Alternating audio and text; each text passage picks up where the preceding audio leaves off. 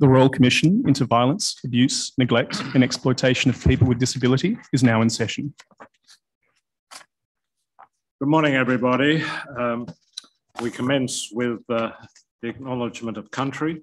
We wish to acknowledge the Gadigal people of the Eora Nation, the traditional custodians of the land upon which my colleagues and I are participating in this hearing today. We wish to pay our respects to their elders past, present and emerging, and we also pay our respects to all First Nations people who may be in the hearing room or who may be following these proceedings on the live stream.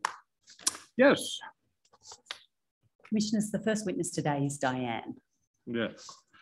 Thank you very much for coming to the Royal Commission to give evidence. We appreciate your attendance. If you would be good enough to follow the instructions of my associate, he will administer the affirmation to you. I will read you the affirmation. At the end, please say yes or I do. Do you solemnly and sincerely declare and affirm that the evidence which you shall give shall be the truth, the whole truth, and nothing but the truth? I do. Thank you very much. Yes, please. Now, your name is known to the Commission, but today we're going to refer to you as Diane, that's right? Yes. And your address is also known to the Royal Commission. You prepared a statement. Yep. And for the Commissioner's benefit, that is at hearing bundle A, tab 59. Do you have a copy of that statement with you? Yes, I do. Have you read that statement recently? Yes, I have. And are you content that everything in that statement is true? Yes.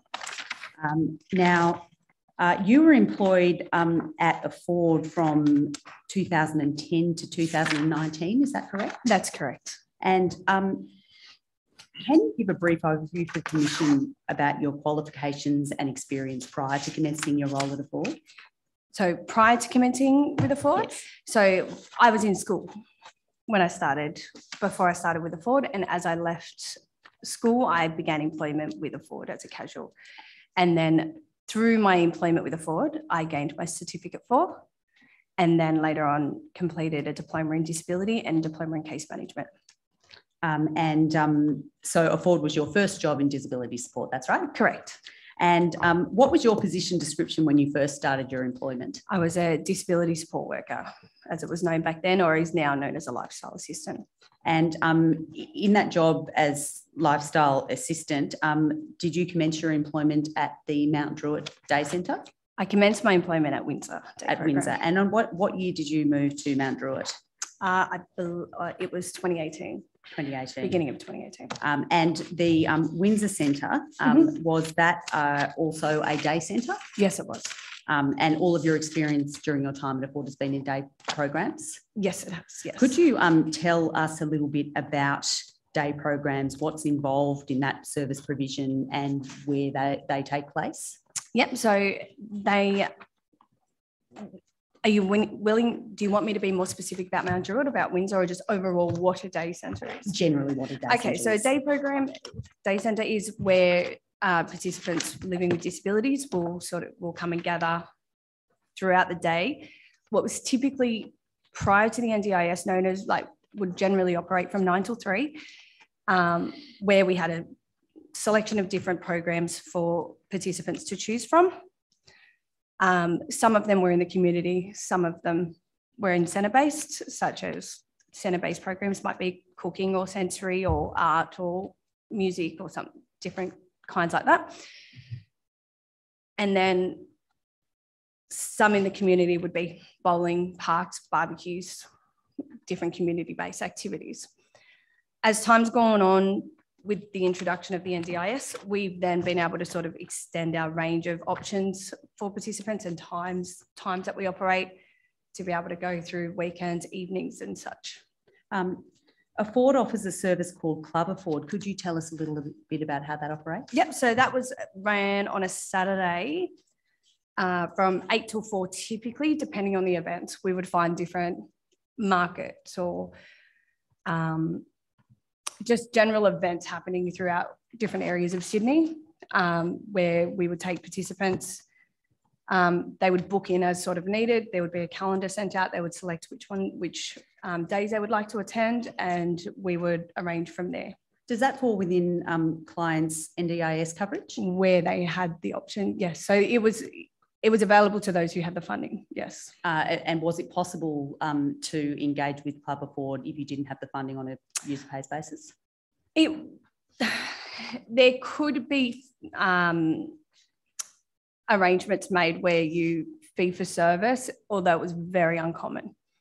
I'm going to ask you about the staffing arrangements at each of the centres. I'll ask you to speak generally, but if there are any differences between your time at Windsor and your time at Mount Druitt, please let me know.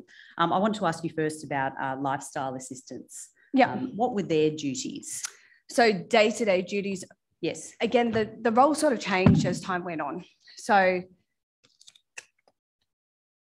the lifestyle assistants were generally allocated clients where we had they would perform under different ratios depending on the client needs. So sometimes they'd be 1-on-1, some 1-to-2, 1-to-3. And back in the formation of the NDIS, prior to the NDIS and we were under ADAC funding, the ratios were a lot greater. So where we might have heard yesterday about the very high, moderate funding, the ratios attached to those, it wasn't really a thing. And if the clients, if staff called in sick, we would work stretched much thinner under the ADAC system. Whereas now we do need to make sure that we fall within a ratio as much as fall within the ratioed service. Just a couple of things arising about that. You just said heard yesterday. Is it right that you were watching the live broadcast? Correct. Yes, I was. Yesterday. Yeah. And the second thing is, could you just give a rundown of, from the perspective of a lifestyle assistant starts work of a morning and what their duties are throughout the course of the day? Okay. Yep. So typically speaking now, like where lifestyle centres are operating now, they would generally start, if they were to start at 8, there would generally be a transport run that they had to go on first, where they would go and pick up participants from their house, then bring them to the centre. Clients would then rearrange into programs, ratios, the correct buses and vehicles for the day, or stay on centre, and then we would sort of disperse again and commence the day.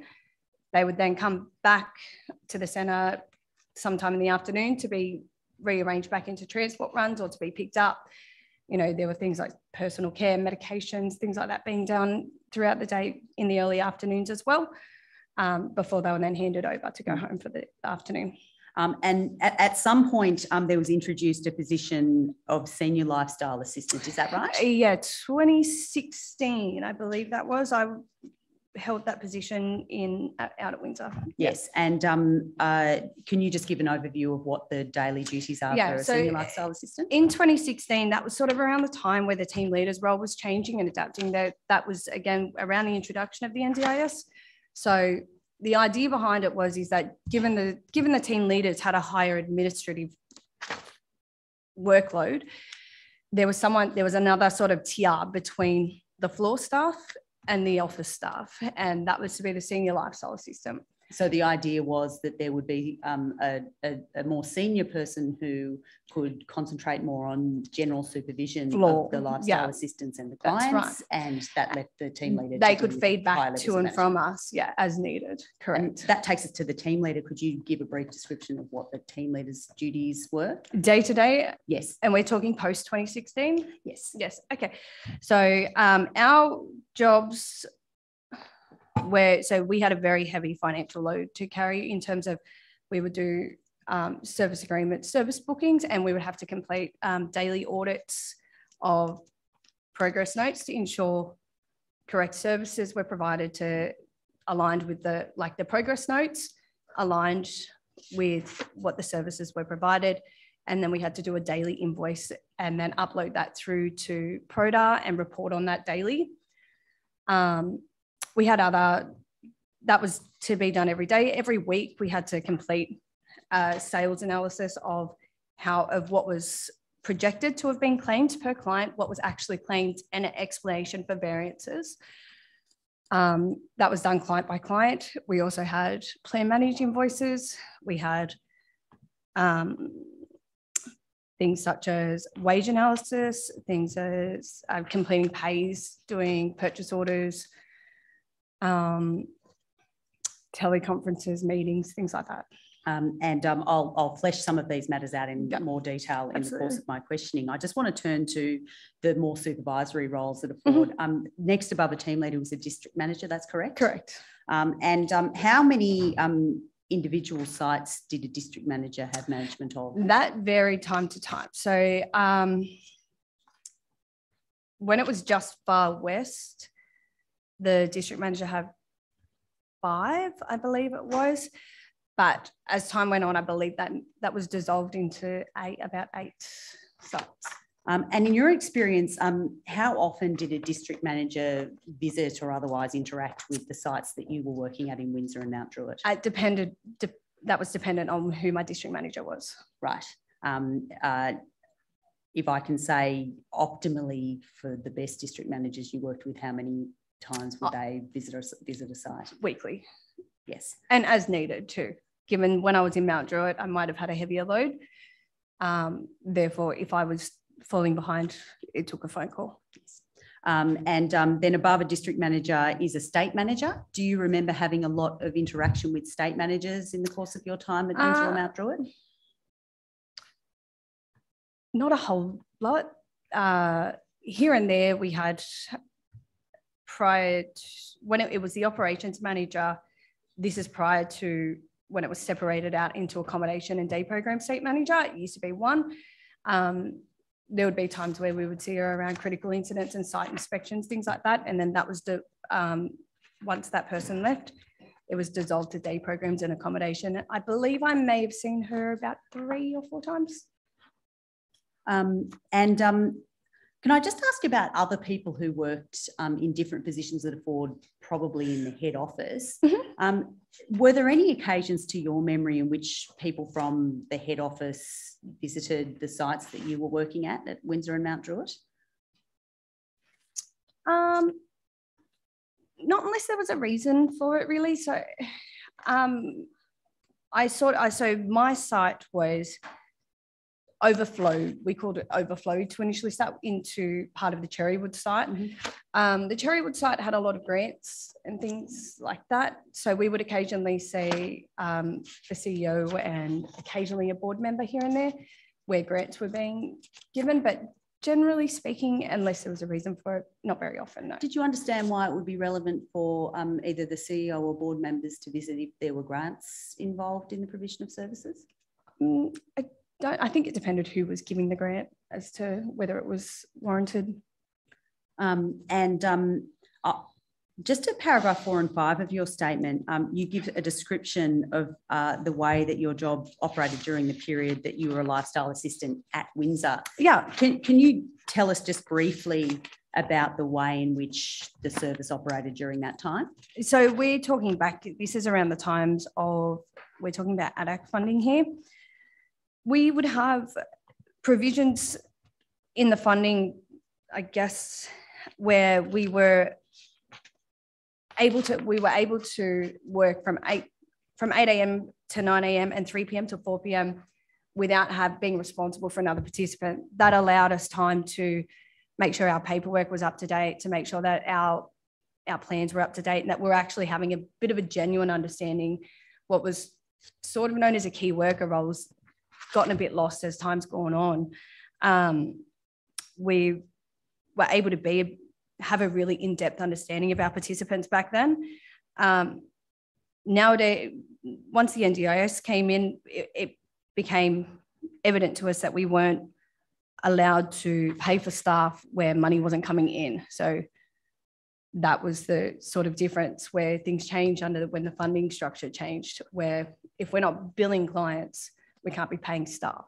So that the provision for paid time to complete administrative tasks went away. That's correct, yeah. And that went the same for, client-free weeks went for a little while after the introduction of the NDIS, but that was sort of more for formal training where instead of actually being able to have staff on site and learning client paperwork and key worker responsibilities, having an actual genuine knowledge of their participants rather than just a tick boxing sort of system. And the benefit of a client-free week is that you'd have a paid week where you could get on top of all of the information that pertained to the clients at the centre and get a real familiarity with their care needs. And that's on the ground level too, not just as a team. Like that was for me on a ground level, finding that beneficial. And when you say on a ground level, as a lifestyle support, assistant. yeah, that's right. As a lifestyle assistant, we actually had pretty genuine understanding of our participants back then.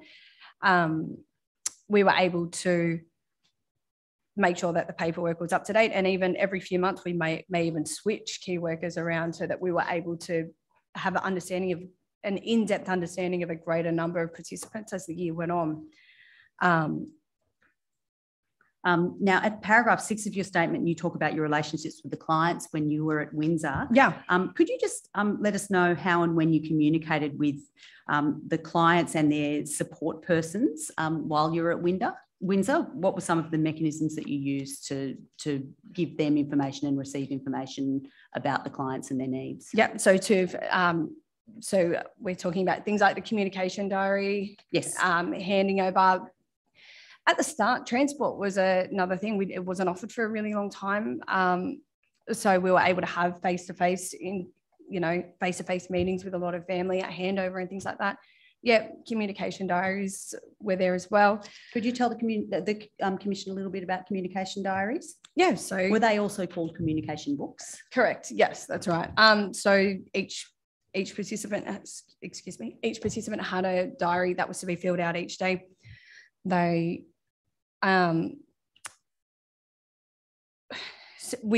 just gave a recap of their day, basically. It wasn't anything serious that generally got put into it. I remember once an executive manager once referring it to as the fluffy stuff was what went in there, because things that were serious or things that were serious that could have occurred in that person's day was to be done through another channel of communication. Yes. And to the extent that there was something serious, how would that be communicated with the support people? That was to be done by phone call or email, ideally phone call before the participant got home. If it was less serious, if it was very serious, it would to be done as soon as the client was safe. How would staff at the centre able to make themselves available to support people so that they could communicate issues with the clients that you needed to know in order to give them appropriate care? Sorry, can you repeat that? In what ways were you available to support people so that they could tell you things about the clients that you needed to know? Well, we were to work on site generally as much as we could, and as much as we could by phone. That was another channel in which the seniors could also get to, they were also available to get to us as well. But yeah, as often as we could, we would be there, but sometimes I had 2 different premises that I had to operate out of, so I would bounce from one to the other. Yeah. Now, in your statement, I think you've already told us that you were promoted to senior lifestyle assistant in about 2016. Yeah, it was around the formation of that position.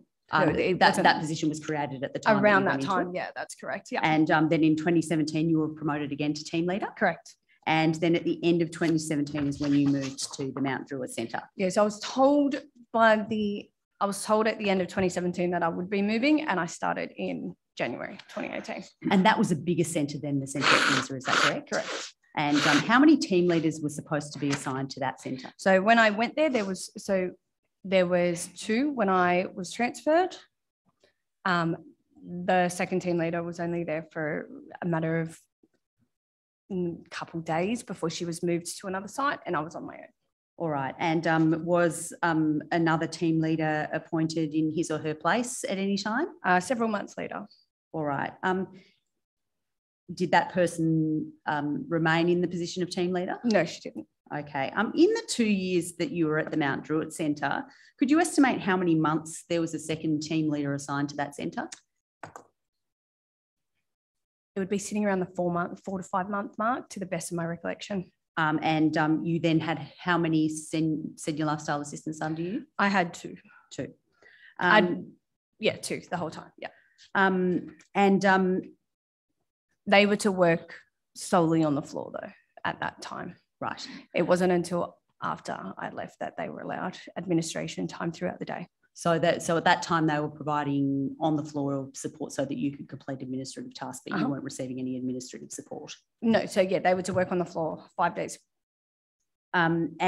Just moving to the position above team leader, what was the staff turnover like for the district manager position while you were at the Mount Druitt So Centre? how many district managers did I have? I had 3. You had 3. We heard yesterday from some of the parents of the clients at Mount Druitt that the high turnover of staff made communication in relation to their sons very difficult. Absolutely. Do you think that's a fair criticism? That's a very fair criticism. At paragraph 10 of your statement, you describe some of the challenges that you faced in the course of your role as team leader at Mount Druitt. Yeah. Sorry. You say that there were between 60 to 90 clients in the centre at Mount Druitt. So it varied from time to time. It was the same. It was a fluctuating number. And at one time there was up to 100 clients. Yeah, I do recall in my weekly sales analysis typing a name into the hundredth tab, like that's interesting. You were filling out a spreadsheet of clients. It was an Excel spreadsheet. I do remember sitting there going, I can't believe I'm typing a triple digit name here, a name next to triple digits. Now, of the clients that were in the centre, on average, how many would you say would be at the centre on a particular day of the week? That could vary greatly. We had a large operation of people that ran from a community base. We had home care that we were offering, and then we had the 2 centres as well. So if we're going to say, are you asking specifically about Paul Street? Yes, and Paul Street is the site that the Mount Druitt Centre was at when you first commenced as team leader. Yeah, that's correct. So Paul Street could have up to 50 on the busiest day, I'd say 40 to 50 at a busy day, yeah. All right. And assuming 40 to 50, not all of those clients would be in the centre for the whole of the day. No, correct? That's correct, because we had all these buses that would leave from head office, they'd sprout out to the community, come back, we would all recongregate and then split back off again. But there would be periods of the day where the whole of the 40 to 50 clients would be in the centre. Yeah, correct. For small periods, yes, that's correct, yes. And what number of staff would be required to cover client numbers of 40 to 50? 40 to 50, 25 to 30, 25-ish, I'd say. It very much depended on the kinds of participants we had coming in that day. Some days you could have 10 participants that were one-on-one, and then other days you'd have a lot of group-based clients where it's separated out a lot more. Yep. Yes. Did you have any concerns about the safety of the clients and staff in the centre due to the volume of people that were in the house at various points in time? Yeah, we had identified that site needed to be upgraded for quite some time, even before, while I was at Windsor, that was discussed for quite some time. What were some of the safety concerns you had? Well, that it was quite a small house. There was a lot of participants that used wheelchairs. There was vision impairment. There was such a wide range of disabilities there that if there were something to occur, also there was a really steep incline going in through the driveway, and we had a lot of complaints from neighbours as well in relation to the noise and stuff like that there. Did you have any concerns about the quality of services that could be provided to clients when the centres were particularly overcrowded? Yeah, it was definitely a tricky task to manage, to try and keep your quality as high as you possibly could while managing as many people as we did. Yeah. There was also an ever growing number of participants walking in that door. Were you happy that there was always sufficient staff to maintain the staff to client ratios provided in clients' NDIS plans? That became difficult on days. The way we would generally work it, so we would have a handful of participants that would, for example, have one-on-one booked for an outing to do something that was important to them, where at times we had to, in order to fulfill it correctly and make sure that their plans were fulfilled correctly, we would have to ask the participants and the families to delay the service so that we weren't fraudulently claiming. But that service would then be provided to them on a different day. A different day, correct, yes. When the correct ratio could be maintained. Correct. Before that decision was made, was there any discussion with the clients about the fact that that was what was going to occur? Yes, yeah, we would let them know, because they would know that they're obviously not getting their staff member for that day. Do you remember there being any difficulties with maintaining ratios during transport? So that was an area that was highlighted to us later on in the piece, really, where we realised we were claiming a group base. We had times where we had to readjust things, where we had participants with epilepsy to adjust to make sure that there were safe ratios provided while on transport. So there was some staff that had to be charged a one-on-one ratio whilst in that, but purely just for the time that they're in the bus, just to make sure that that was what was in the instruction given to us, was to charge the person with epilepsy one-on-one, so that they had their support staff in the event that they were to have a seizure while transporting. We heard evidence yesterday from some of the parents of Ford's clients that that there were issues with the ratios provided in their services agreement being adhered to during transport. Do you remember hearing that evidence? Yes, I do. And do you remember also hearing that the time of arrival of the transport buses could be variable, and that caused both inconvenience and distress to the clients and to their parents? Absolutely, that could, yeah. And you accept that that's a fair criticism? That would be a fair criticism. Now, shortly before you left the Mount Druitt Centre, there was a proposed move to a new location. Is that right? Yeah, in Mount Street, yep. About when did that occur?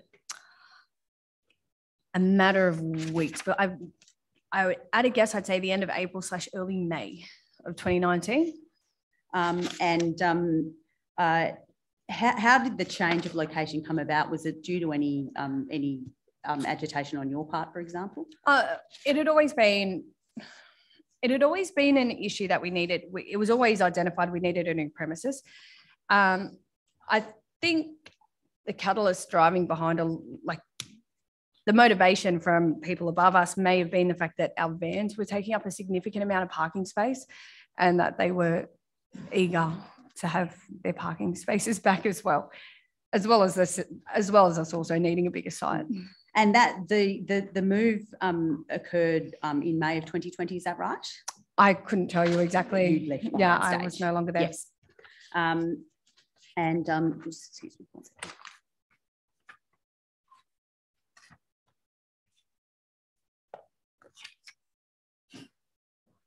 There'd been discussions about the location of the new centre before you'd left. Yes. Did you have any issues with whether or not that was going to be a suitable location? Yeah, so I had gone and done one of the sort of first inspections of it. And in terms of space, like the open space of the room was great. However, I think it was a builder or an engineer. I can't exactly recall who it was that was there. The main concern I had about it was that the accessibility of the new place, they had mentioned that there was 2 doors at the front, and only one of them was able to be made wheelchair accessible. And that was via a kitchen. And did that cause you any concerns about, for example, fire risks and evacuation? Exactly what I'd said. Yeah, that it was a risk if there were a fire. Did you tell anyone about these concerns? Yeah, I told them on the spot then. And when you say them, who did you tell? The builder, and from memory, I believe it was my district manager who was there at the time. Do you remember what the response of that district manager was? I think it was just because it was in the initial stages. I think it was all just sort of handed to them at that stage, but I don't recall. From that stage on, it was only a matter of weeks and I was gone. So there was not really very much discussion from that point on about it. So you're not aware of whether or not the concerns you raised were addressed? I've got no idea, no. But you know that they moved into that centre? Yes, correct. And the general area, the geographics of that area were dangerous also. Could you explain the ways in which they were dangerous? so the building's sort of hidden from a lot of the general public area. I recall having a brief conversation with the CEO at the time about how eager they were to have the buses offsite. And I recall saying that some of my staff finish shift at 11 p.m. at night and might be 5 foot tall women. I'm not letting them walk around that particular area at 11 o'clock at night because it's dangerous there. Where it was, there was a park there, there was a methadone clinic nearby, and there was a Centrelink nearby. It was not, there was a lot of loitering in that area. All right. I just want to come back to a little bit more detail now about your daily responsibilities as team leader. Okay. In paragraph 11 of your statement, and you've given some evidence about this before, is that as more clients started coming to the centre, your job got bigger and the tasks you had kept piling on. Yeah. And then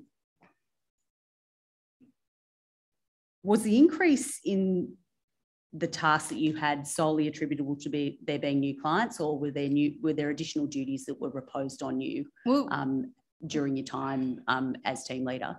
With every new client, there was, less vehicle space, less seats on vans, more staff that were required, more claims to be made, more resources that were required. So it didn't just stop at the fact that we had additional paperwork to do for each person. It was the fact that everything got stretched out a little bit thinner. We had more resources that were required for every participant. And I take it that staffing increased as client numbers increased. Yes, correct. But those increases in staff numbers were generally lifestyle assistants. Yes. Is that right? Yes. In paragraph 13 of your statement, you say there was a person who was employed by a Ford to seek out new clients and that they got a commission for doing that work? Yeah, that was a customer care manager, I believe was the name of the job at the time. Do you know what their commission was calculated on? I can't perfectly say. From memory, it was a percentage of service booking claimed. So if the service booking that was made was for $48,000 and we claimed $1,000 a week, I think it was like a percentage of what was claimed, but I can't perfectly testify to that. I'm not exactly sure. And did you have a lot of interaction with the customer care managers, for example, in dealing with service agreements for new clients? Or so the customer care manager met with they found the new participant, they went and met with them. Sometimes we would come if they'd asked us.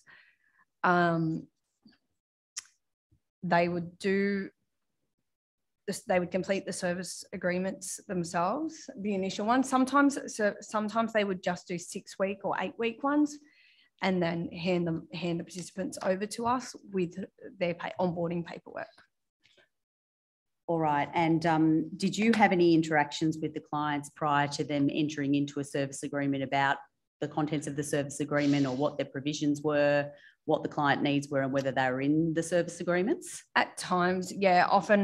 At times we would. Often we would be asked to attend some of the initial intake meetings.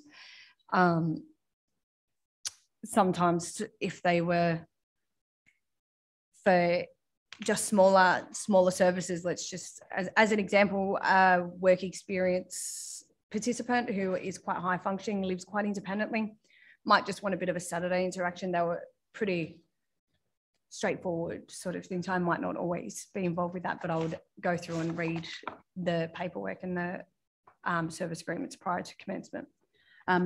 You may have seen some evidence yesterday of some of the parents of the clients having issues with the way in which the service agreements were presented to them, and being pressured to sign those service agreements. Do you remember having any interactions with clients about problems that they were having with the service agreements? So the service agreements could be quite complex to some participants and families that don't see them every day like we do. I think that sometimes that got lost because we were looking at them so often. We were looking at those codes and those line items and those things so often that they were like second nature to us. So I can still I can still rattle off the line item for a 1-on-1 ratio off the top of my head now. But they broke the time that it, sorry, let me start that sentence again.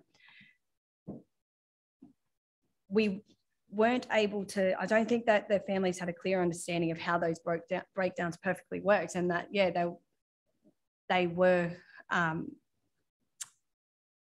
to finish, sorry. I've lost my train of thought, sorry guys. All right. Is it a fair conclusion between what you're saying about having a fairly mechanical knowledge of what needs to be in a service agreement and how it relates to various items of NDIS funding, is that there might have been a disconnect between a Ford who wanted to set up the agreements in that way and the clients who were looking for that agreement to represent what their family member was needed and what that family member was going to do. That's a fair statement. Now, I want to turn to some of the administrative tasks that you needed to deal with while you were team leader. The first thing I wanted to ask you about was the invoicing work that you had to undertake. Mm-hmm. So we're talking referencing NDIS specific invoicing? I was going to break it down into different kinds of invoicing. So could you tell the Commission first about how it is that invoicing worked with NDIS managed clients? Okay, yep. So with NDIS managed clients, at the beginning of the NDIS, a lot of the participants were NDIS managed. So once the service agreement was signed, we would go on and make a booking for X amount of money. They were often broken down into 48 weeks because we allowed for closures while I was a team leader. I think those closures may not have always been happening after I left. So let's just say a participant has a $48,000 service agreement that they've signed off for us to fulfill over the next 48 weeks. I would then go on to the PRODA, search that participant by their NDIS number. We would lock $48,000 out. And at the end of it, at the beginning of every day, we would invoice via a bulk invoice for the day prior. A bulk invoice was done where staff would do their progress notes at the end of each day, and they would attach a line item to the progress notes. I would then go back in the next morning. I would complete an audit of all of those progress notes, make sure the quantities and the line items were correct according to the roster from the previous day. We would then export out of SIMS and into our invoicing system, which was NAV, generate an Excel invoice, upload it to the PRODA, and then we would check for rejections at the end of that. Can I just ask you about a few of the acronyms that you've used there? Okay, yeah. Starting with PRODA, can you explain what that is? PRODA is the government portal that is used for participants' funding to be blocked. So it's the NDIS funding portal, correct, essentially. Yes. And then you talked about lifestyle assistance filling in progress notes in SIMS. SIMS is our CRM that we use. That's a I'm terrible with acronyms, customer relations database. Anyway, it's a client database. Yeah, that's right, correct. It was the responsibility of lifestyle assistants to fill in these progress notes. Yes. What was contained in each individual progress note for a client? It's supposed to attribute to the client, to the participants' NDIS goals. So a lot of the participants have got pretty standard goals, such as access to social and recreational activities. So simply by being in attendance, they were fulfilling those goals. So they would have, so that's generally how it was supposed to tie in. Then we would write that they attended, Bob attended this program today, Bob just wrote a bit of a story about their day and what they had done. If any issues had arisen, you would generally make a comment to say, refer to incident report for today. Personal care and medication was attended to. Yes, and then that would be matched up with an NDIS line item. And am I right that would involve there being a line item that had a particular activity and then a particular quantity, which was the time So there would be a time. So generally speaking, it would be typically 6 hours for a standard day. And yeah, so unless told otherwise, unless it was done out of hours or something like that, yep, it was 6 was the general billed amount. And then I think at the end you said that there was then an export into another system. Correct. What was that system? So NAV was the invoicing or financial keeping system that they had, yeah. All right, and that was maintained by Afford? Yes. Yes. Can I now move on to asking about what happened with plan managed clients? Okay, so at the start of the NDIS, we used to use a Word document initially, and then as time went on, that became integrated in with our NAV/financial system as well, where we raise an invoice similar to raising a PO through our finance system, purchase order, where we would again go through a participant, have their NDIS number, and then go through a code, like fill out the code quantities, and then export it out into an invoice, email the plan manager. All right. So that didn't go to the client, it went to the client's plan manager. Plan manager, yes. Then were there any self-managed clients at Afford? Not that I can recall. Right. Then can I also ask about invoices for programming and what that involved? So client activity fees. Yes. So this was a bit of an ever-changing thing as time, like with us. So the way some participants work, such as Lily, was a centre pay participant where they had an automatic deduction that was automatically transferred to Afford.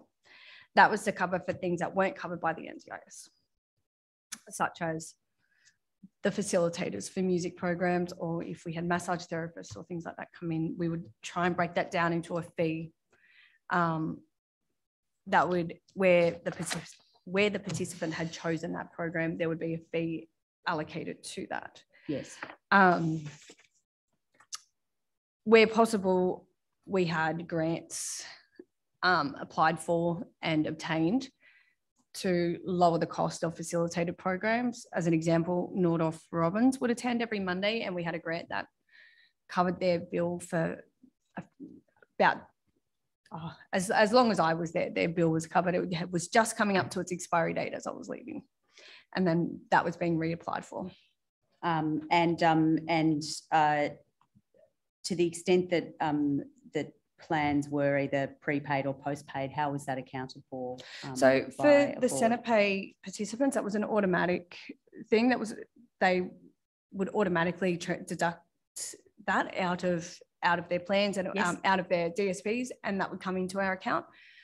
Some participants would choose to BPay, some participants would choose to pay in cash on the day. And if that happened, did they get any form of receipt to account for what they'd paid? There was a receipt book on the day, but not very many participants chose to pay by cash. And then there were some participants, we had a letterbox because I wasn't always there, because I had the multiple sites. We had a letterbox on the wall, a locked letterbox where participants could drop money into as well. And otherwise invoices could be given if there hadn't been. They were just handwritten receipt books. So right. It was not it wasn't like from our finance department as an acknowledgement of it being received. And so for an example of if a participant were to BPay, I don't know how they would receive a receipt, because I can't. Do you know how that income was ultimately accounted for in Afford systems? You could see it coming off their bills, but there was never a receipt sort of given when it went from participant direct to the finance department. There was never any acknowledgement of it being received. All right. Just turning back to NDIS plan clients, how were they able to access the amounts that were charged to the NDIS for their services? Yeah, so that could have been done through their own MyGov portals, where they're able to go in. It looks something like a pie chart type of thing, where you can see all of their NDIS funding. It looks, and then you can see Afford has blocked this much, LWB's blocked this much, and so on and so forth. And you can see what's been blocked and what's available. And then as it's claimed, you can see it changing another colour as it goes. And plan managed clients could get that information from their plan manager. From their plan manager. Once progress note entries had been completed by the lifestyle assistants, Yep. Was it possible to amend those entries once they had been posted? Yes, it was. Was there ever any occasion on which you would do that? There would be times where I'd have to make sure that the correct line item, the correct hours of service, things like that were amended. Yes. And that was a part of your job, was to run through, check all of the entries that had been made. Otherwise they could and very well would have been charged incorrectly. Yes. Just on the amount of time it took to run through those entries, roughly how many entries would there be for a day if it was a client allocation of because I was invoicing both centres at one time. It could be 50, 60 of them. And then the other thing was, sorry, I'm sort of skipping. That's fine. Something's just come to my brain here, that if they were charged transport through their NDIS packages as well through a line item code, we would have a progress note just for transport. Then we'd have a progress note for their day program. And as an example, let's just say they got home and we performed personal care to get them ready for the evening, there would be another progress note for that. So sometimes participants could have 4 progress notes just for one person each day. So there were times where we were importing, say, 100 lines from Sims into NAV. Did you ever receive any complaints from support people for clients that the entries in either their invoices or their NDIS plan charges were inconsistent or confusing, or were different to the services that they were expecting? It was definitely confusing. That's a very warranted. It took me many, many months to get my own head around it. That was my job. I was paid to do that. Do you remember hearing complaints about it from any of the support people of the clients at the centre? Yeah, it was, you're talking in codes, literally, like to try and trying to explain these things. You're literally talking in codes for them to understand, and trying to break down to them exactly what cost is attached to which service. Did you ever receive any complaints from support persons that they were being charged for services that exceeded their plan allocation? Yeah, that could happen at times whilst we were trying to apply for application for reviews or things like that. That would occur, yes. Just so I'm clear on that, an application would be made to the NDIS for a review of a plan, but the services would be provided in accordance with whatever the application was, so that they would exceed the current plan. Sometimes we were advised that was what was to happen as a result of an incident that would occur. We would sometimes be told that person must be one-on-one if they want to continue support. Yep. So that there would be a lag time between when the NDIS would sign off on there being one-on-one support. Yeah, it was and the need to actually provide that service. Yep. And to your knowledge, when that occurred, do you remember whether or not the NDIS would meet that shortfall, or would it end up being funded by the individual client and their support people? No, we would try as best as we could to try and beat that lag, and apply for the additional funding. Sometimes we were advised by our executive manager of the NDIS department that sometimes that was used as proof or evidence of what was required for the rest of their plan. So it was not encouraged, but it was told that this is what's required, so this is what you should do. We would at times have to get our own, if we were starting to sort of shortfall and get panicked from it, we would try and get our own allied health teams involved as much as possible. But yes, that's... Can I turn now to some of the other finance-related tasks that you were required to undertake? Can you describe what other accounting type tasks that you were expected to undertake while you were team leader at Mount Druitt? Yeah. At paragraph 21, you give a rundown of them. The first one is, sorry, that's paragraph 24. The first one is wage analysis. Yeah. You would describe what that involves? Yeah, that took most of the day. That was a spreadsheet where we had to go through each participant that had attended the previous week before. We would complete the claims for the week for the Friday, Saturday, Sunday. On the Monday morning, we would submit those figures to finance. They would come back at us with a sheet of what had been raised through our finance system or NAV.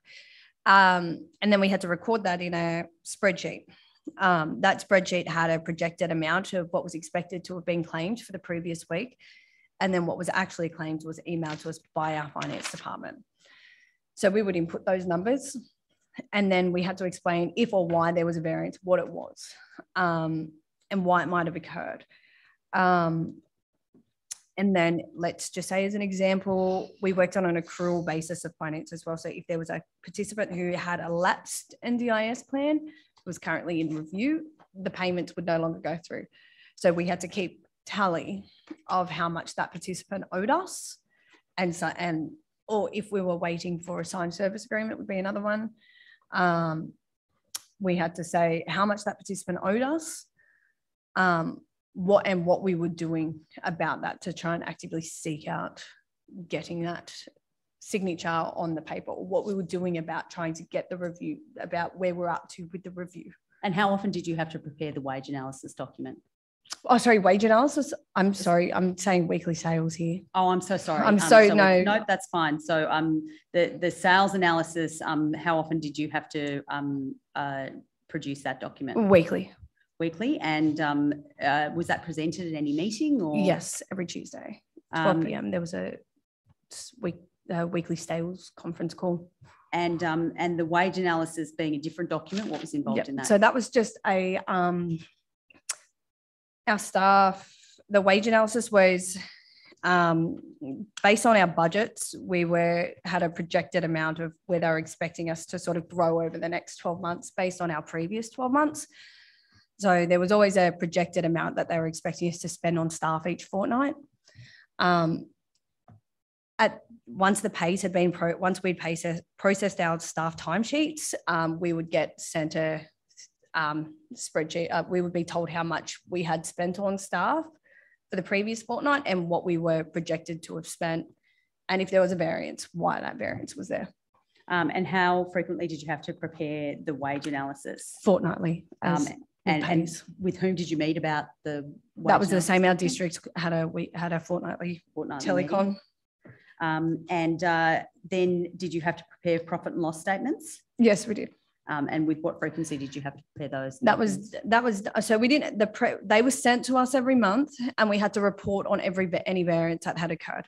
So we would have a P&L would be sent monthly, and then we had to report on each variance in our monthly report, which would then go through, which would sometimes take us to breaking down and going through and investigating our general ledgers.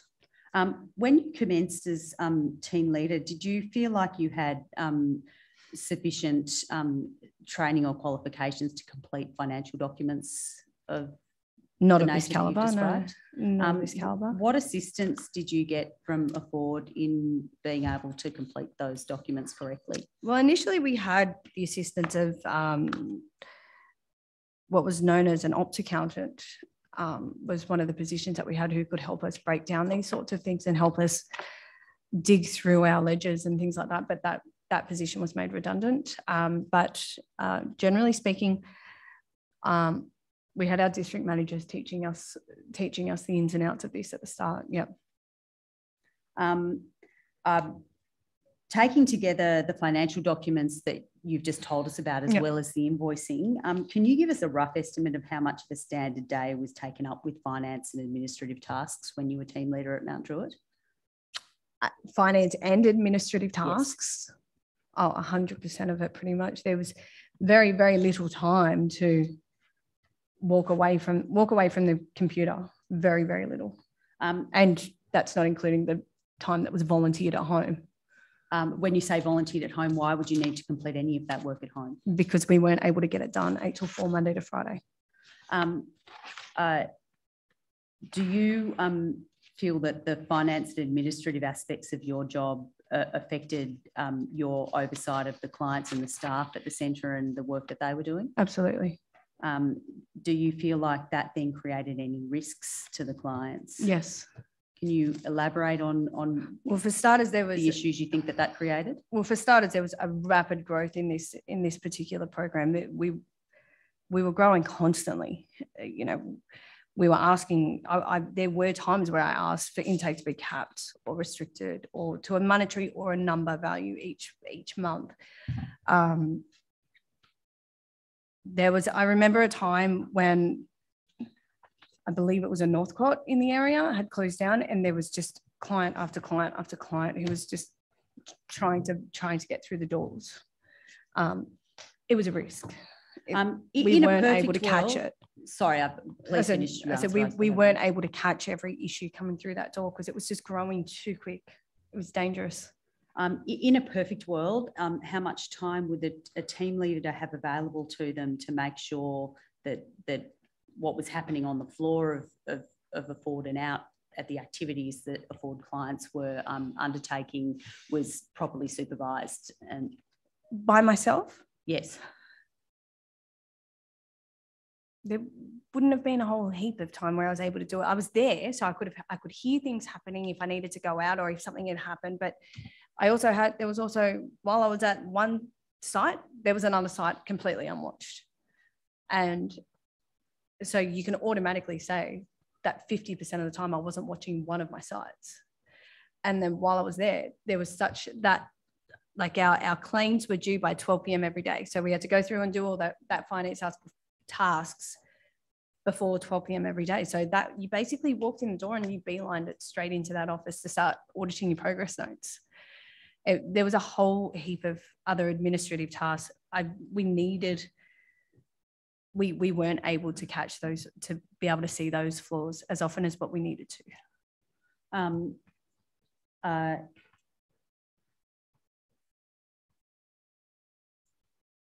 Just turning back to the work that you were undertaking outside of hours at home, were you paid overtime for those hours? No. Just turning briefly to the senior lifestyle assistants and the lifestyle assistants, you've told us that the lifestyle assistants completed at least the first cut of the progress notes. Did they have time allocated to them in their day to complete that work? There was always about trying to improve the system. We were always trying to improve the systems that could allow us to have Sims running on on-site phones or things like that, where they were able to do it. We had staff where transport runs, there might be a lapse of time between where we were able to temporarily hand clients over for periods of time, but there wasn't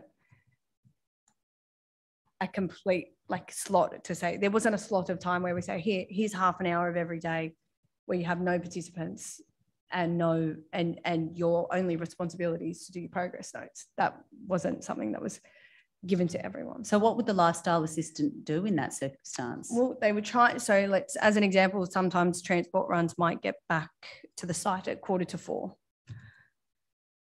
They would use that 15 minutes to try and do it. Or if there was a participant that was picked up at 2:00, as an example, we had an hour to where we could try and rotate staff around to try and get into the offices. Is what you're saying that what ended up happening was that there was a juggling of staff to try and continue to maintain staff to client ratios whilst giving some of the staff an opportunity to complete their administrative tasks?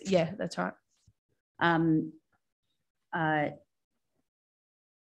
You've already spoken about the impact of your administrative burden on oversight of what was happening at the centres. Yep. What about communication with support persons during the time that you were team leader? Do you feel like that impacted on your ability to communicate with them about what was happening with the clients? Hugely.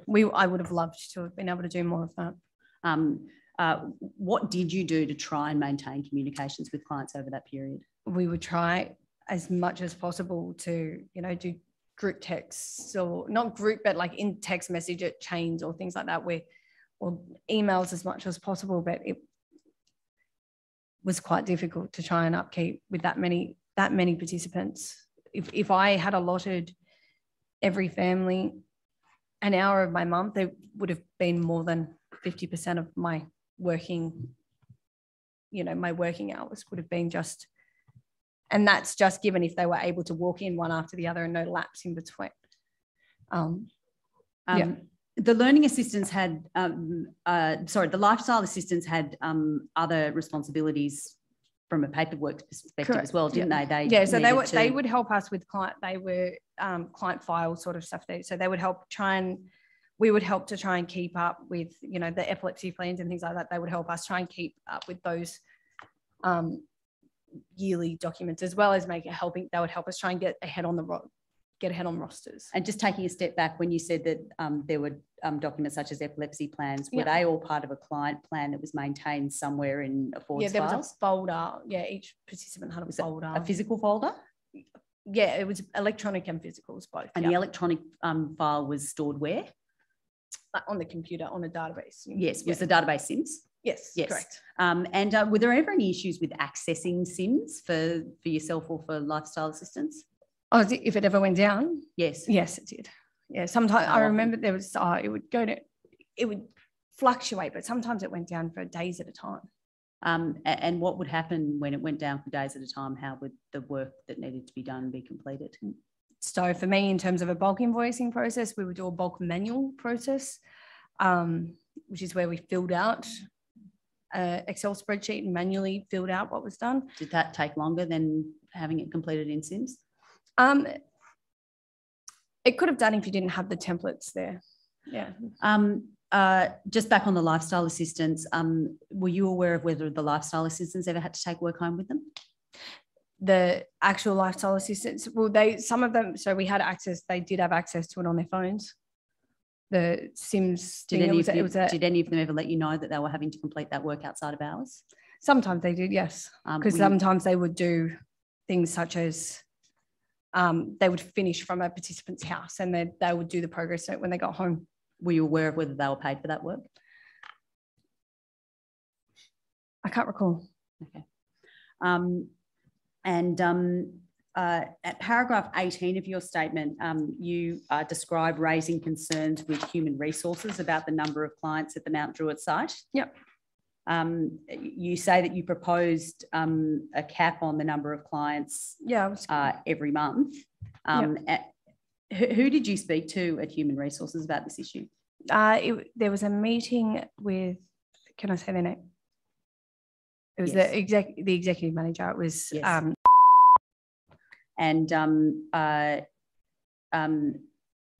what was the response that you received from your proposal? It was that it was not really in line with their vision. Did they explain what they meant by their vision? Well, that there was always this need to be the biggest and the best in the service, in the sector.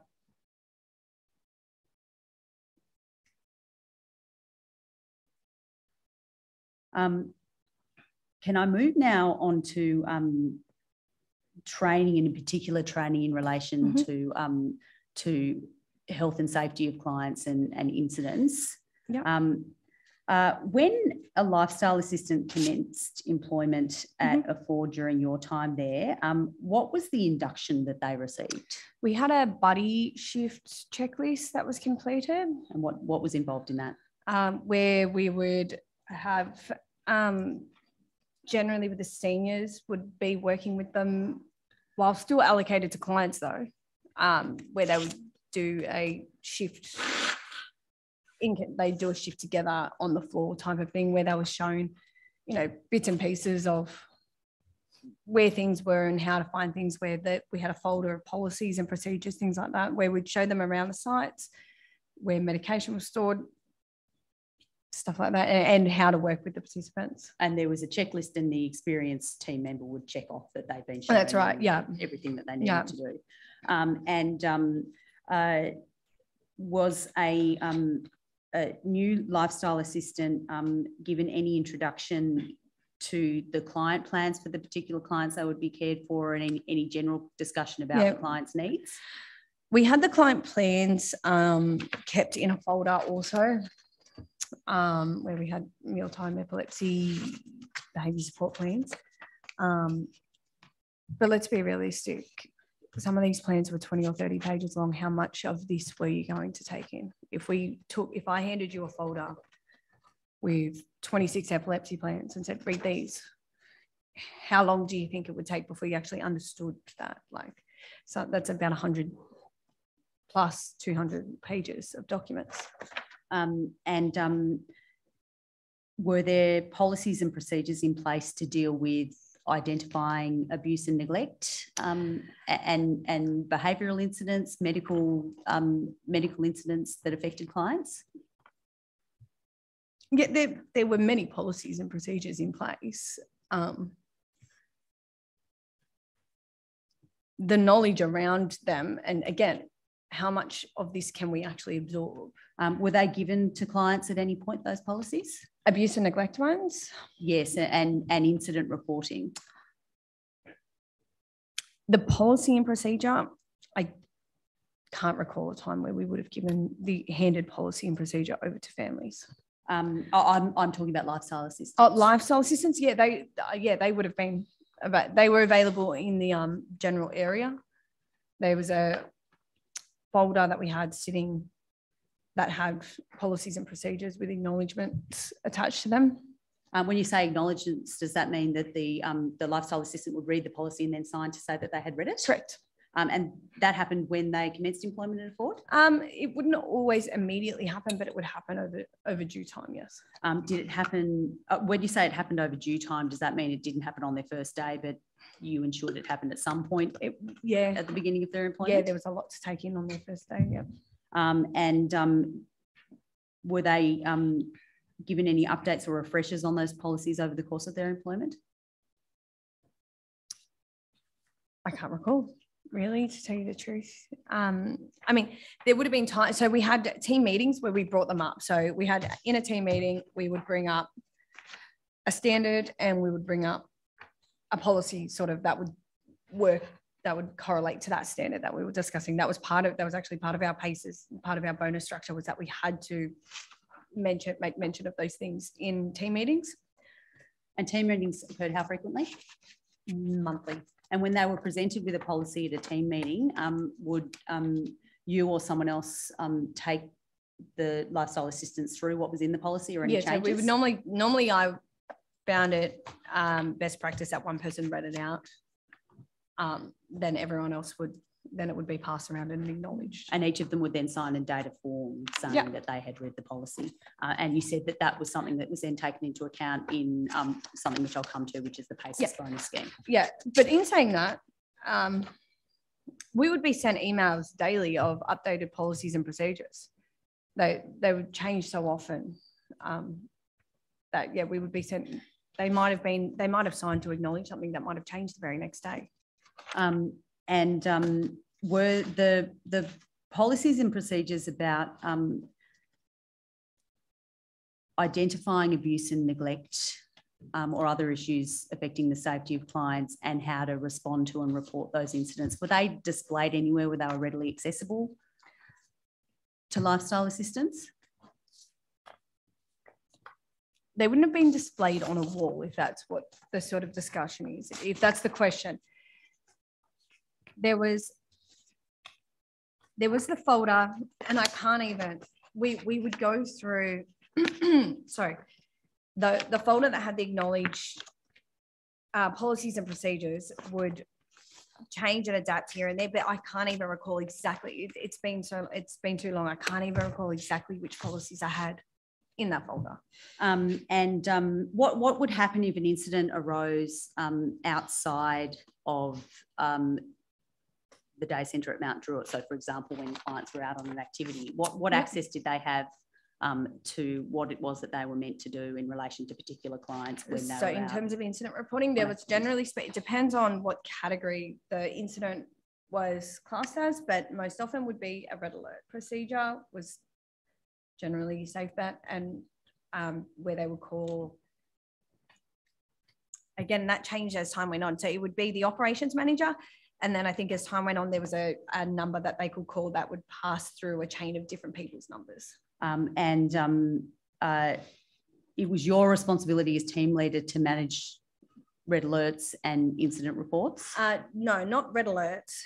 It was the operations or the state manager. There was where they had to call them. So it was supposed to be a united front of an answer type of thing in terms of response to incidents, which was above my head.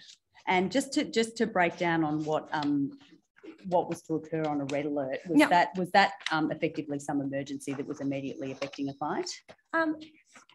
Yeah, so from memory, it was any client on client assault, staff on client, client on staff, medication, absconding, missing client. I can't think of any others, but off the top of my head, they're the main reasons why you were to call through a red alert. What was injury. Was there then a set number that that lifestyle assistants were to call? Yeah, so in the introduction of the red alert, it was originally to go to the operations manager at that time. It was just her mobile number that we called. And then as time went on, it became a central number that was passed. I think the calls would transfer between a select few different people's numbers until someone answered. What would then happen after the red alert was raised by the lifestyle assistant? Immediately, what would happen? Can you give me an example of an incident that you would like me to? Let's assume, for the purposes of this example, that a client absconded whilst out on an activity. What would be done by the person to whom the red alert was raised? Yeah. So the first thing would be, the first and foremost thing is just make sure the participant is safe. So I'm going to try and support. So the staff would call the number, and generally speaking, from there, we would follow the directive of whoever had answered that call. They would give us a list of instructions to do, and it would generally be, and then from then on, it would be my job to support the staff member as best as possible. If I were nearby, I would get in my car and drive up there and help. But the evidence you gave was that you weren't the person who was contacted in the first instance when a red alert was raised. No. So how would you find out about it? Would the operations manager then contact you? So they should do, yeah. Action? That's right. That's right. How about in the longer term? Or they would tell the staff to call me as well. How about in the longer term? Assume that the incident has been immediately resolved and the client has been located. What was done to investigate the incident and what caused the incident, and to communicate with the families about what had occurred? Yeah, so I think it depends on exactly where it was. There had, and exactly what point in time this had occurred at, and who the management team in place was.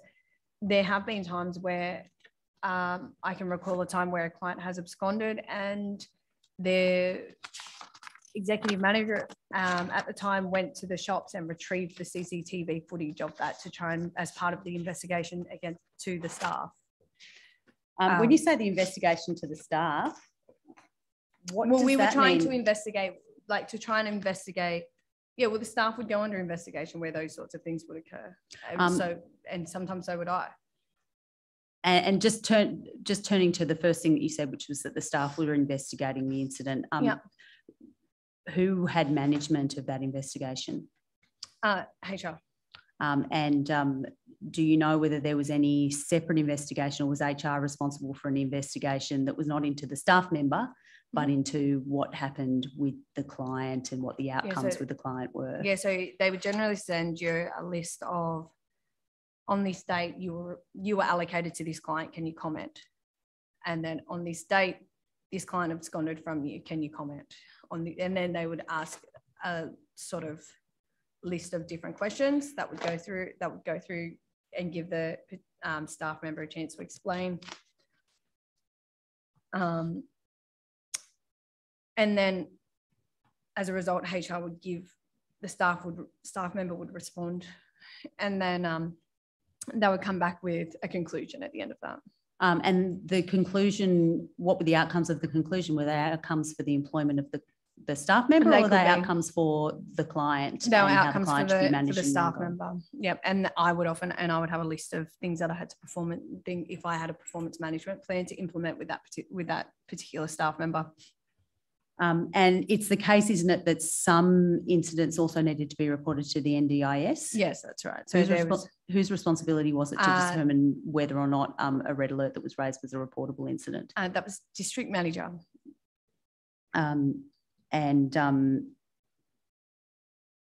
So we could identify if they were reportable, but we didn't go through and complete reportables. Once a red alert had been raised, what records were created of that red alert? So we had the incident report that was done. That was done through SIMS. And was that governed by a policy governing incident reports? Well, there's an incident report policy. Yeah. Yes. Can the witness be shown a document at hearing bundle E tab 10?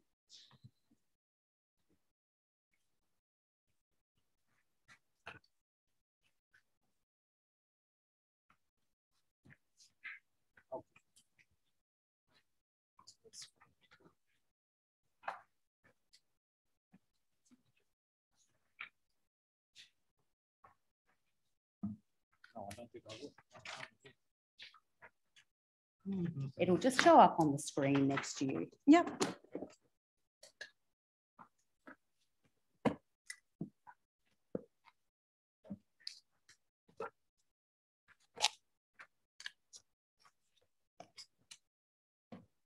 And this is the incident report procedure that you were referring to. Yep. And at 3.1, it's got responsibilities on staff members who witnessed a report or are involved in an incident to submit an incident report before the end of their shift. Yep. And then team leaders, then that would include you, are responsible for Yep. reviewing those incidents and recommending strategies to address the incident and prevent reoccurrence. Correct. And then going down to paragraph 3.4, Yep. District managers are responsible for reviewing and submitting serious incidents for completing and submitting immediate and 5-day reportable incidents to the NDIS. Yes. In your experience, were each of those steps adhered to with every incident that occurred at a Ford?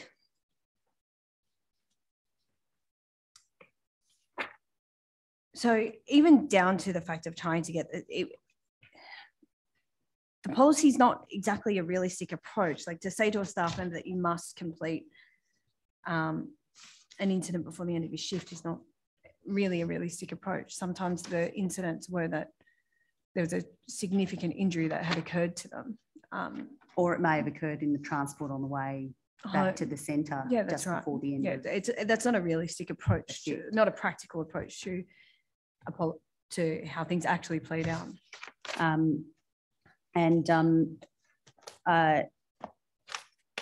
In paragraph 4.5, which is commences at the bottom of page 1, but then goes over onto page 2, there's a list of duties, and in particular, about the 4th bullet point down on page 2, there's responsibilities of team leaders in completing a review of the incident report. Yep. And you can see there that it's got reviewing the completion of the incident report, conducting an investigation, debriefing staff, identifying corrective strategies, and developing a performance management plan. Yeah. How did you undertake each of the responsibilities in this part of the report in practice when an incident occurred? Again, in practice, in theory, it's great, but we can have a look and we can do all these things where there's actually sometimes there was just simply a record keeping incidents done just for basic record keeping, just to make sure that, you know, when it comes time for, review of funding or things like that, that we've got a record of incidents that are occurring. But then for much more serious incidents, we would do them as much as possible. We would do all this, but again, it was often for when we're talking about reportable, serious and critical incidents, often the actual investigation was done by human resources. We would do our own investigations as much as possible, and we would liaise in and out with human resources. But did an investigation that was undertaken by human resources achieve the outcomes that are identified in the paragraph I've just taken you to, such as did it involve providing feedback to staff, identifying corrective strategies and preventative actions for the client, and developing a performance management plan? Do you remember HR achieving those outcomes in their investigation? Yeah, well, in particular with like performance management plans and things like that, that would get put in place by as they would often be put in place as a result of an investigation outcome from human resources to me. But conducting an investigation as required comes down to how, like, transparency of what's actually occurred on the day all the time. Like, how are we ever going to conduct an investigation? I'm not an investigator. You've told the Commission about the administrative tasks that you had to undertake on a daily basis. How much of your time were you able to devote to undertaking investigations and then engaging with staff and support people about what occurred in relation to incidents? When it came to incident response, especially if we're talking in response to a critical incident, we didn't have any option. We had to make sure that we were responding to these sorts of things as much as possible. It just meant that we had less time at home that night, or we were catching up more at home that night. So again, it was work that bled into your private time and you weren't receiving any pay for that. Correct. Can we now look at a different document? It's hearing bundle E, tab 14. Ms. Gleeson, Yes. Note the time. How much longer are you likely to be with Diane? I think with this witness, I'm going to be probably another 10 or 15 minutes. Sorry? Another 10 or 15 that's going minutes. to put us behind schedule. Yes. Let's do it in 10, shall we? Yes.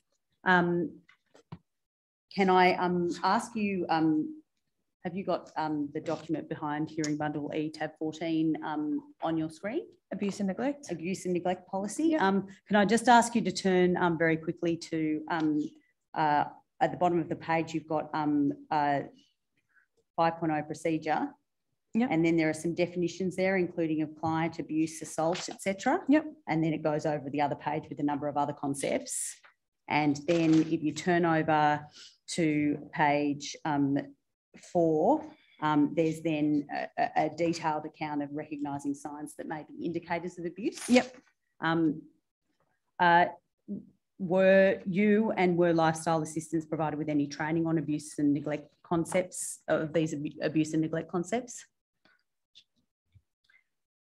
We had the standards hanging up in the centre, which outlined what it was. We had access to these policies and procedures. This particular one, it's not exactly flagging anything in my memory bank. We did have the folder there with policies and procedures in it. But in terms of actual,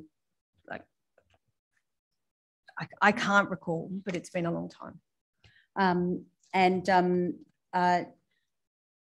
Can I ask generally in relation to the documentation that related to both these procedures and also in relation to clients, and that's the client files that were available on Sims and in hard copy? Yep. You've told the Commission that that involved a large volume of information that was written. And it's right, isn't it, that when it comes to things like medication management plans and epilepsy management plans, that involves a lot of medical terminology? Yes. Of the lifestyle assistants that were employed at Mount Druitt, about what proportion would you say had English as a second language?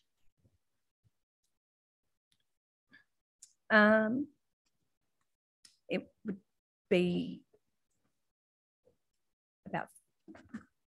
would be at least 50% of my mainstay team while I was there. It would have been probably around the 50% mark. Did you observe that presented any challenges for those lifestyle assistants to absorb and understand the documents that they needed to understand to care for the clients that they were assigned to?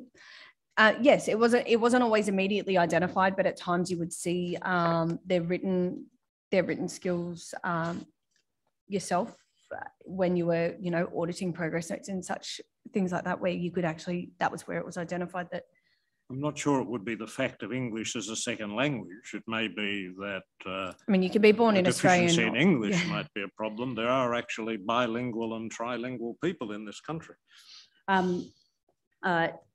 to the extent that you observed that any lifestyle assistants were having difficulty with understanding the written documents that they were presented to, were you aware of any steps that were taken to ensure that they were taken through the plans and could understand and absorb them? Well, I can think of an example of a staff member that I managed out at Windsor who was diagnosed with dyslexia, as an example, and she would, where possible, we would read them out. If not, she would ask to take policy home, where her daughter was able to sit with her and read out the policy with her And before she signed and acknowledged it. And was she paid to do that additional work to be on top of the policy? Not that I can recall. During your time as team leader at Mount Druitt, did you have any concerns that incidents were being underreported by lifestyle assistants? I wouldn't know, because I wasn't on the floor to be able to see underreporting or overreporting. But it's safe to say, it's a safe assumption to say that yes, because sometimes human error landed staff with formal warnings. So it wouldn't be a far jump to make to think that maybe I won't report it if it meant that I'm not going to get in trouble. Did you observe at all that the fact that HR was managing the investigation of incidents might have been a deterrent to any staff members to speak up about incidents that occurred because they thought there might be consequences for them? That would be a fair assumption. I myself was threatened with, if I was late calling into a teleconference, which commenced at 8 a.m. in the morning, that I would receive a formal warning. And on how many occasions did that occur? Oh, we were told that would occur weekly. And if we called in late, by the time we were sometimes lucky that by the time roll call made it through, that we were there. All right, I'm just going to wrap up with some very quick final questions. Yep. You've since concluding your employment at Mount Druitt, you've now worked for a number of other disability organisations. Yes. And at paragraph 38 of your statement, and following of your statement, you identify a number of issues with the way that Afford operated, and we have them in your statement, but I was wondering whether you could tell the Commission, based on your experiences at Afford and your experiences at the centres that you've worked at since, some of the ways in which you think that the services operated at day programs could be improved so as to maximise the benefits to clients. Yeah. Well, one of the main things that I've highlighted throughout this is that with the introduction of the NDIS, there's been a bit of a billable hours sort of model go on here where participants, services are sort of forced to make sure that, if money's not coming in, money's not going out. It's given the idea in their head that bigger, of trying to obtain more and more clients, more money, and they've turned people into dollar figures.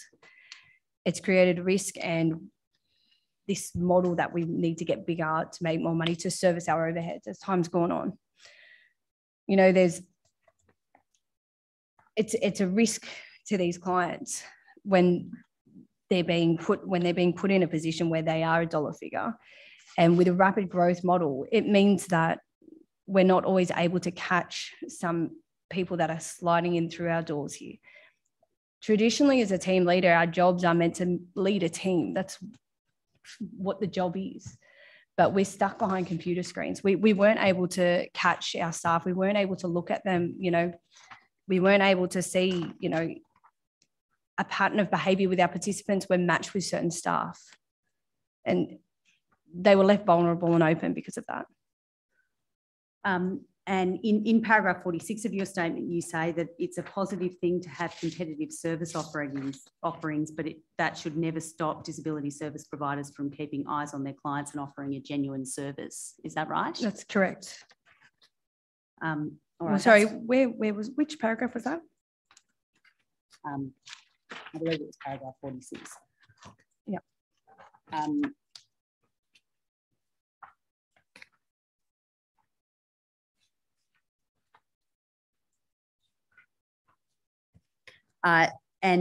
Just one last question.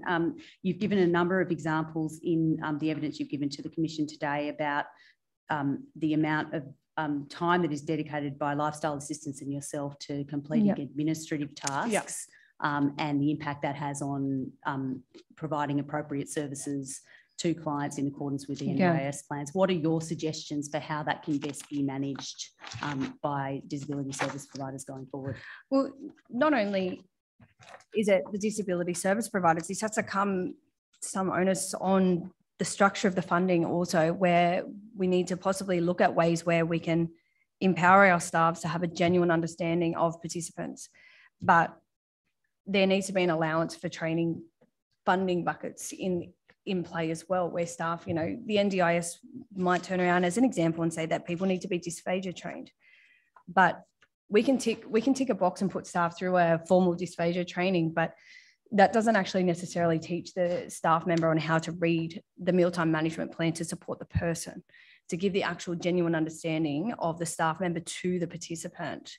You can train someone on what dysphagia is and identifying it, but does that actually teach you how to work with it, with a particular person, and identifying it with the individual, the genuine actual understanding of people, of the individual person, not just a definition of what we need to identify as a hazard, but what it looks like when you're actually working with it day to day. And would one of the solutions be to either allocate a dedicated staff member who is able to provide cover so that people could undertake necessary administrative tasks like updating client files, while still maintaining customer ratios? Yeah, that could be one way around it. There could also be, you know, client-free weeks or things like that being introduced, you know, where paid time in order to allow staff members to do all of the administrative tasks they need to do that are relevant to client care, and then they can spend their time when the clients are actually at the centre. Yeah, and even to come from a team leader as well. I recall back when I first started, my team leader took a week off out of the office to help me. You know, I was trained for a week straight from my team leader when I left school. And in a perfect world, that person would be paid for their time. Oh, yeah, both of us. Yeah, absolutely. Yes. Yeah. All right, thank you. There may be some questions from the commissioners. Thank you. Diane, if it's okay with you, I'll ask my colleagues if they have any questions, and that I hope won't take too long. Commissioner Bennett. On notice. I just want to turn to just a few things in your statement, and thank you for talking to us today and sharing your experience. On paragraph 13, you talked about a Ford's relationship with the schools in the area. Yeah. So if I got this right, that the customer officer that would go out, the recruiter, for want of another word, would go out to the school. Yeah. Were they skilled to be able to assess if a day program was the right thing for that person, or were they really there just to increase the numbers? From my experience, the customer care manager was actually one of my subordinate support workers at one stage, and then she was promoted into the customer care manager position. So there was no formal qualification. So they wouldn't have been in a position to advise the family to say the day program is not the best place for that individual? No, that's correct. Yeah. So their job was to sell that. And do you think the school or the family knew that they were paid a commission? No, I don't believe so, no. Okay. And when that person was trying to recruit or increase the number of clients, would they actually have any understanding of that goal to build capacity and independence, and then match what the individual person with disability needed and what was offered at the day program? Sorry, can you repeat that? Did they know enough to see how the goal of capacity building and independence, which is in the service agreement, that would be fulfilled at the day program? No, they wouldn't know. Once the participant was once the participant was with us, then they stepped back. There was no follow-up from that point on. And did you, as the team leader, or should team leaders have looked at that component about building capacity and independence in looking at what activities that individual would do? In what way? Sorry, would you mean that? Well, we heard from some witnesses that there were times where there was just watching TV, that people lost communication skills, that they lost or weren't helped with other life skills that were needed. So I was trying to see where this sat as the forefront, this building capacity and independence. So we offered capacity building programs as much as possible, such as, the work experience and the cooking programs and things like that, in conjunction with the allied health teams as much as possible. The problems start to lie when you've got a centre with so many people and resources being stretched further and further. So it became harder to fulfill minding. That. Yeah. Minding is not really something I would agree with personally, but the resources stretched thinner. And do you have any sense how many of the clients came directly from Afford Residential? In the day program? So how many resided in a Afford, let's say, group home? Under Mount Druitt, I'm just trying to think of, I can't actually think of any, we didn't have any group homes in the area towards Mount Druitt for them to attend, because there's now a group home in Mount Druitt that was my day program that's now converted to a group home. But because I didn't have a whole lot of them around there, we didn't see any residential participants attending our day program. And when I was in Windsor, they didn't own the group homes out there at that particular point. So I can't really comment a whole lot. I think it's probably better if we ask Afford about that. Thank you. Yeah. Okay. Commissioner McKeown. Thank you. Thank you, Diane, for your evidence. A couple of matters that I want to understand better. Yep. We heard from parents yesterday that when they first met with Afford, or at the beginning of the commencement of the day program, they wanted their child to ensure that they had the communication devices, or the iPad or the AAC, and that should be part of the day. Yeah. And we heard that wasn't the case. Do you have any observations on that? So in my time, we had our own iPads that were available to the day program, but it wasn't actually something that we restricted in my management. That was something that around the 2014 mark, where this was maybe a more prone issue, iPads maybe weren't as common back then, but it certainly wasn't an issue under if there were participants with iPads later on.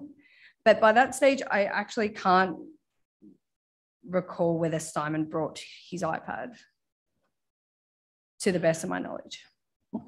So is it fair to say that from what we heard from the parents yesterday, they felt some of their children's communication capacity declined because there wasn't an effort to be person-centred for that adult child particular communication needs? Is that a fair observation? That's a fair observation. Yeah. Okay, thank you. One final question. When Ms. Gleeson asked you about your attempts to meet or address with human resources, you're concerned about the rapid growth and too many clients, how did you feel about the response, and what would you have liked to have seen happen? By that stage, I was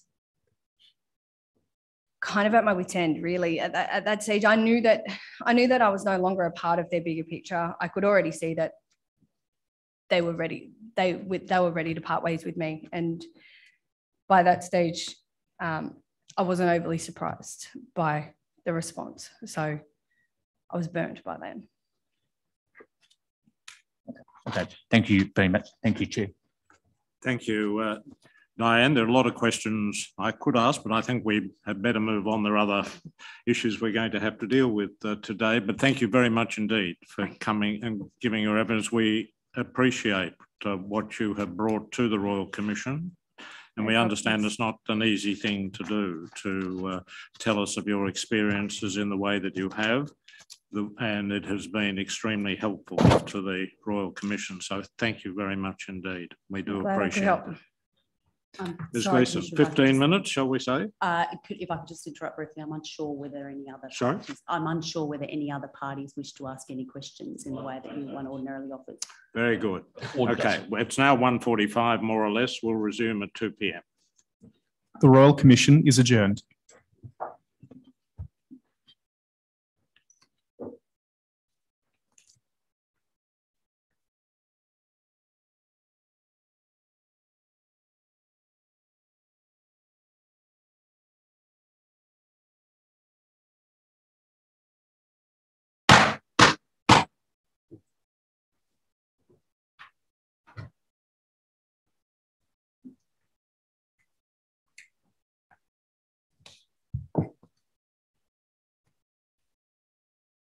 The Royal Commission is now in session.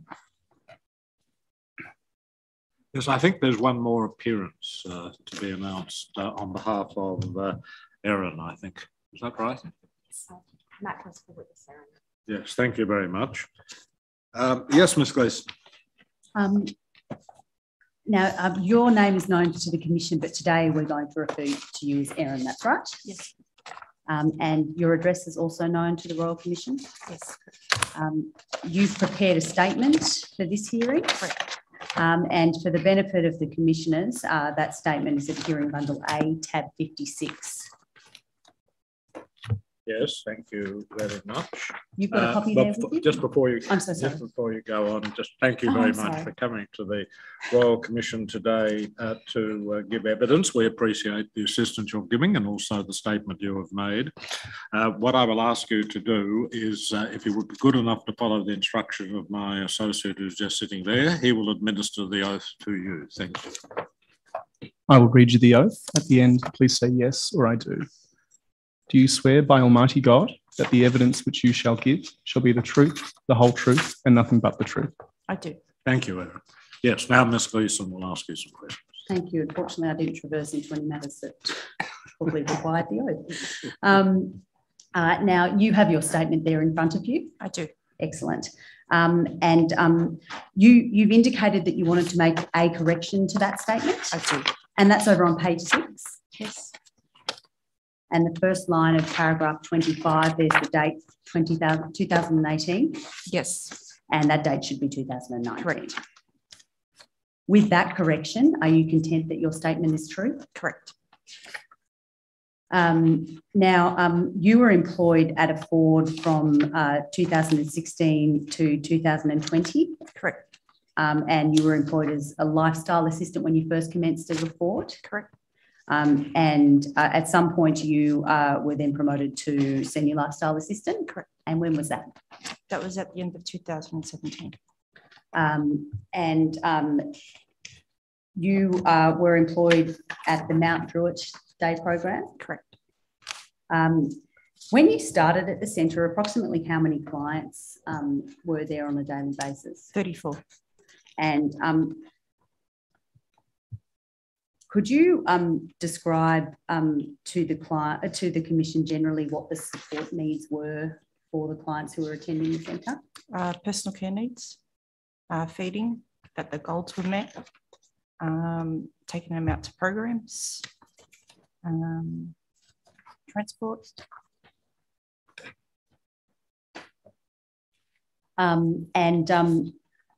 I'll just walk you through your statement. So I'll keep referring to paragraph numbers and then just ask you a few questions about what you described there.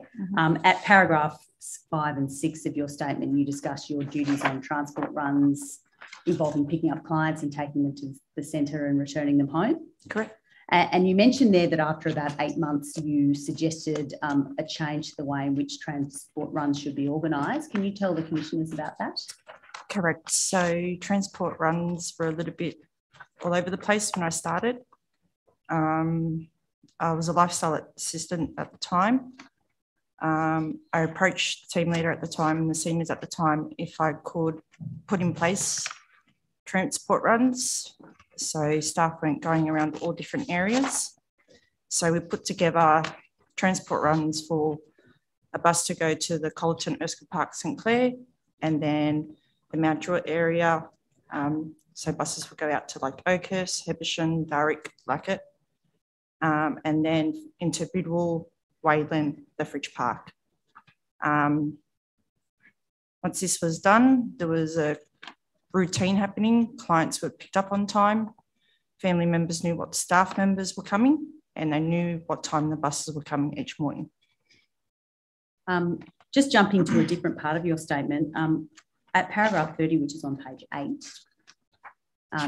you also mentioned that from 2018, Ford changed its practices so that more than one staff member would do the transport runs. Can you tell the commissioners about how that change came about? We're getting more and more epilepsy clients on our transport runs.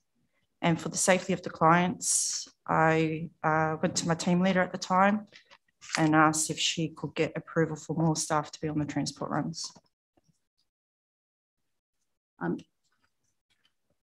I take it that you were watching the broadcast of the evidence that was given by the parents of some of Ford's clients yesterday? Correct.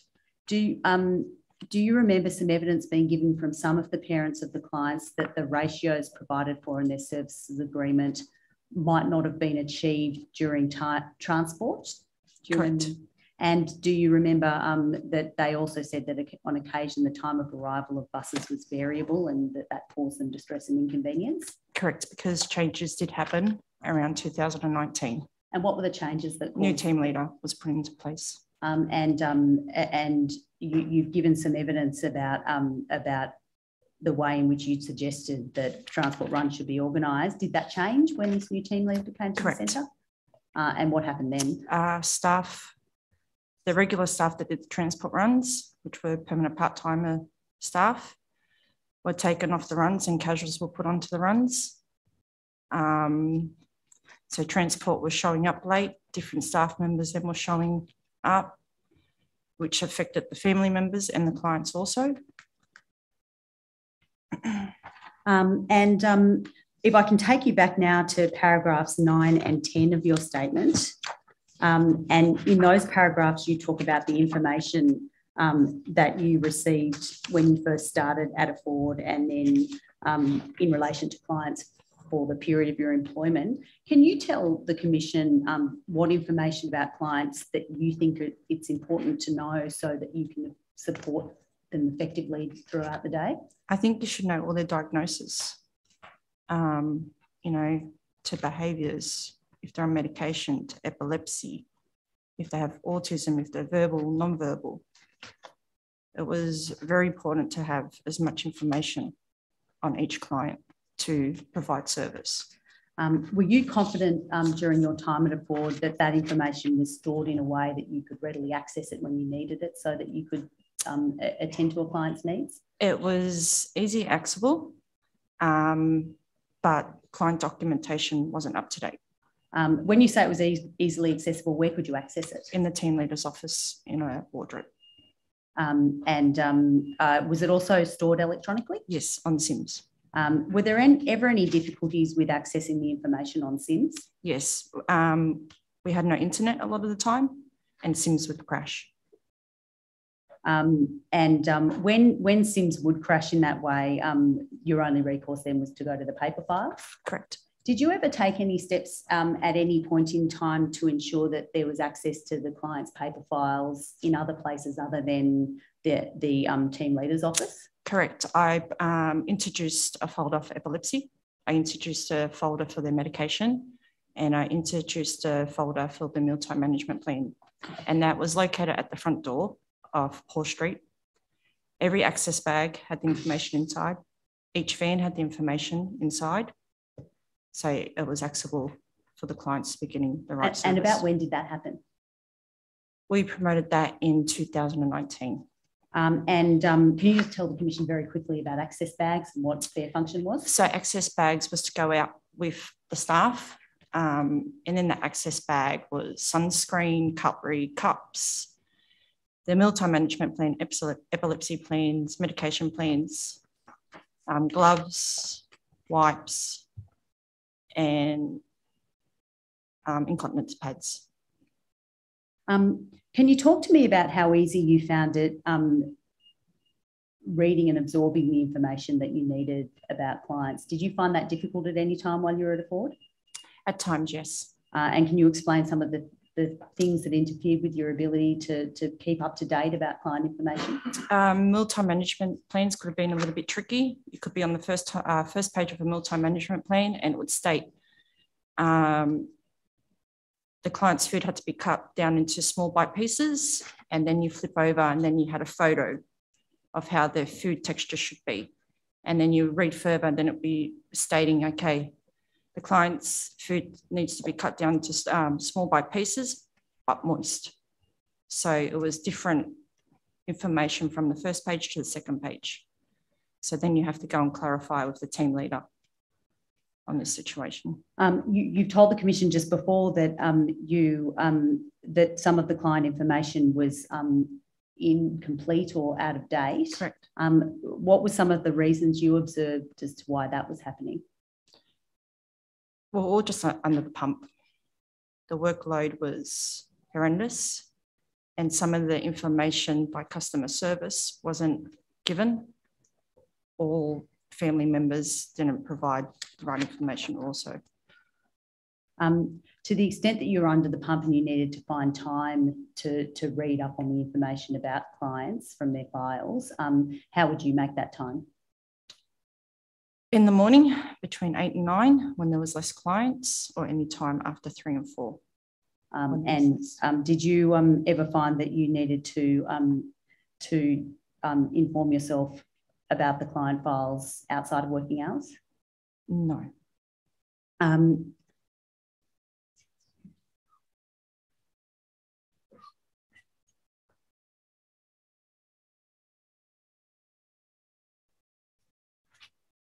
There was also a mechanism for recording client information in communication books, is that right? Correct. Was that one of your duties to complete the client books whilst you were a lifestyle assistant at Afford? Correct.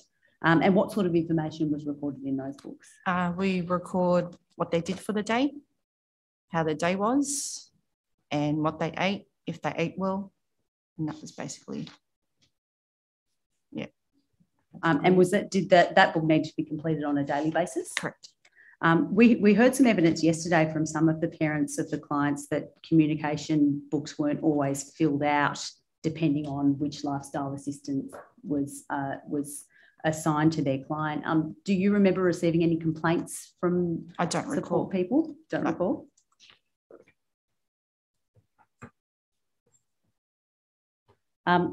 Just turning to paragraph 13 of your statement, that's over on page 3.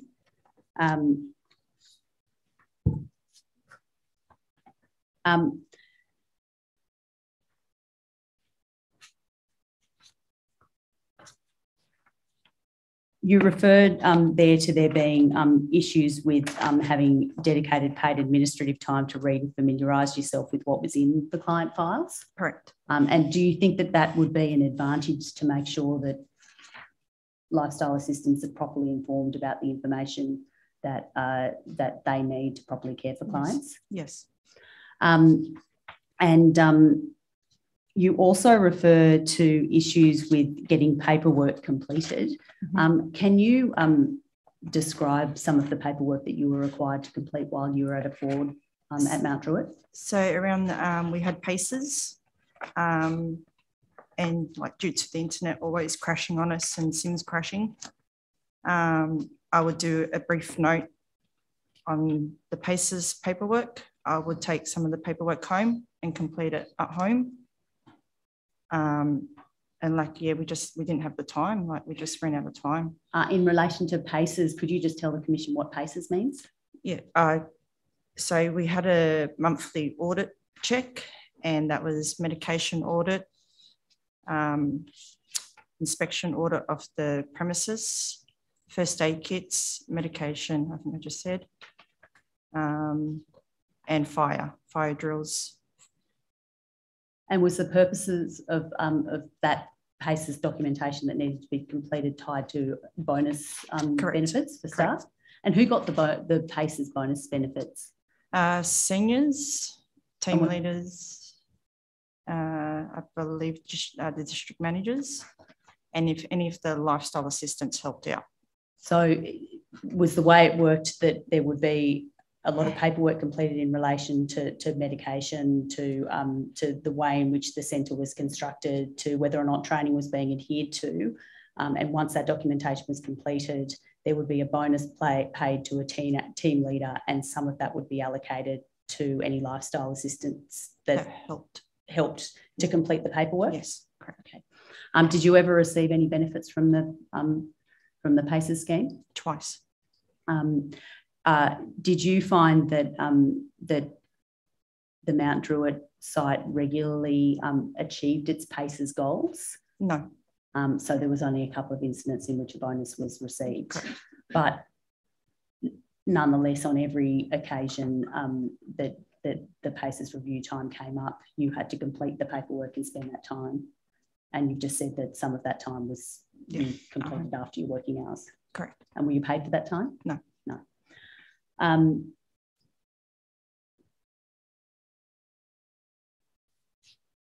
Now, I want to talk to you about your promotion to senior lifestyle assistant in 2017. You talk about that from paragraph 17, and at paragraph 22 of your statement, you refer to being provided with a document that listed your duties. Correct.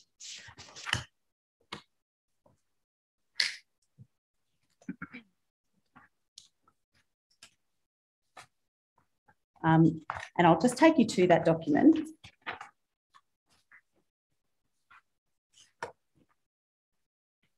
It's Hearing Bundle A, tab 57. Thank you.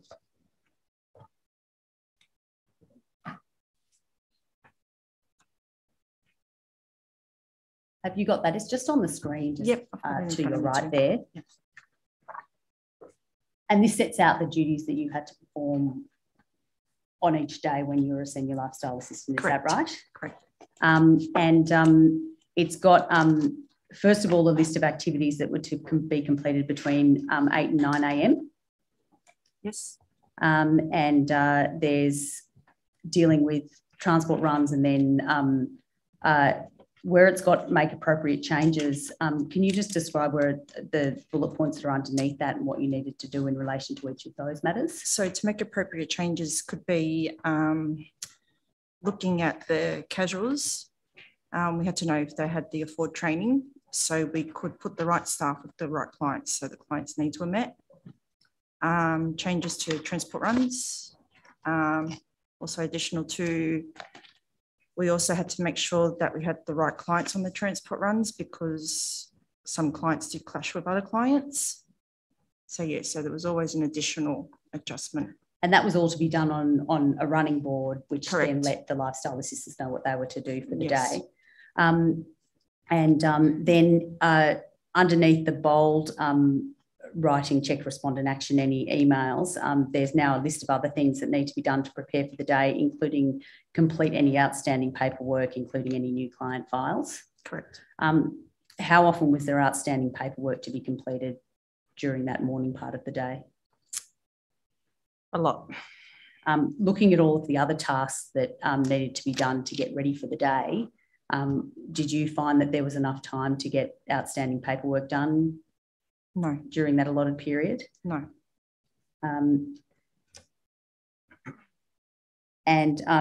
If I can then just take you down to the bottom of the document under the time period 3 to 4 p.m. Mm-hmm. This is again at the end of the day. There's the first thing that you need to do is to check parent carer group homes are signing off from the transport run, and also communicating with whoever is signing off about information they need to be informed of. Mm-hmm. In your experience, was that something that occurred during transport drop-offs? Correct.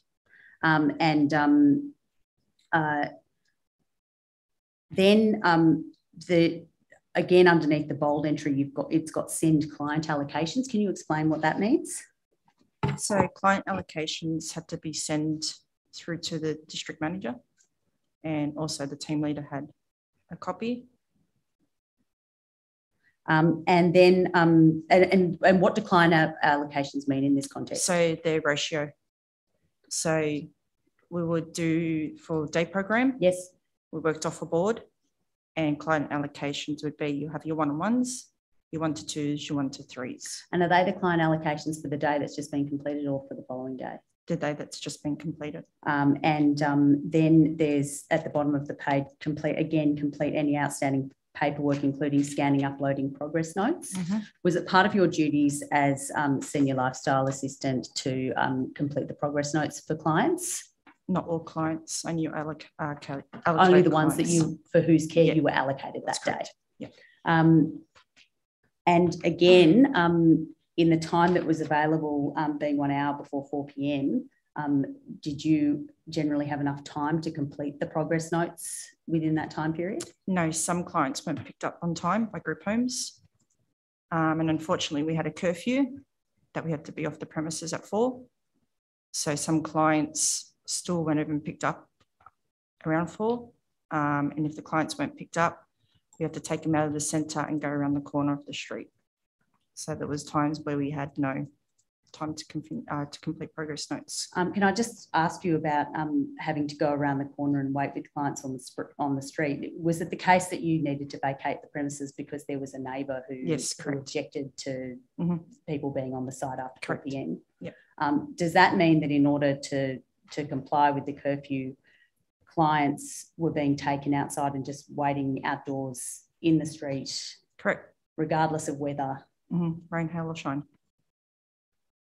I think you said that this document that we're looking at was the first time you were told what your duties were.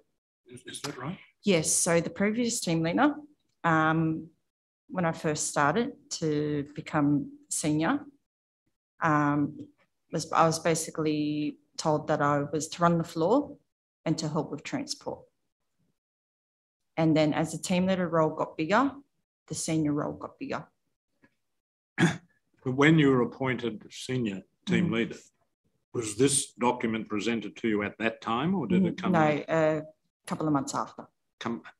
When you got the document, which says, for example, towards the top, doing inductions when needed, what did you understand what you had to do when you did an induction? When I first started, yeah, and then we had to do staff inductions as well. But my point is, were you given guidance as to what an induction was supposed to cover? No. How did you work it out? We just fed off each other. So we did an information induction, like when I went in there, like, my first day when I went in, I got shown the 5-point safety. I got shown photos of clients, got shown where medications were kept, chemicals, clients' folders. And because we had no time to read clients' folders, we would feed off each other about the clients. That's all, my induction was. So it was learning on the job for everybody. Yeah, correct. We heard a little while ago from Diane in her statement, she didn't call it Peter's principle, but she referred to Peter's principle in that she said that there were internal promotions. And what that meant was that people got promoted to the level of their incompetence. I'm not talking about you, of course, but was that your experience of the process within this organisation? Yes, I believe so. Okay, thank you. Just turning over to the second page of that document, at the top there's some wording in italics, and in particular it says if you need to complete any admin between 9 a.m. and 3 p.m, always seek approval so you're covered as to why you're doing admin during those hours. Is the reason why approval was needed for that is because if any paperwork was to be done during the hours of 9 and 3, someone else would need to cover the clients that you were supervising. Correct. So as to make sure, firstly, that they were supervised, and secondly, that staff to client ratios were maintained. Correct. Were there ever any occasions on which, because paperwork needed to be attended to, staff to client ratios weren't achieved for a period of time? No, we never dropped the client's ratio for us to attend paperwork. The only time that clients' ratios were changed if we were lack of staff. In circumstances in which client ratios were changed because there was a lack of staff, what was done then in order to make sure that the ratios were still achieved? We'd contact the families in regards to letting them know we were short staff, and could we please provide one-on-one service the following day. And we also had to ring a district manager. And you make reference to this at paragraph 29 of your statement, is that right? That's over on page 7. Yes. You say that when that happened, you ensured that the invoices then reflected the changed level of support that was provided because of the short staffing. Were you aware of any incidences where this didn't happen and clients complained? No.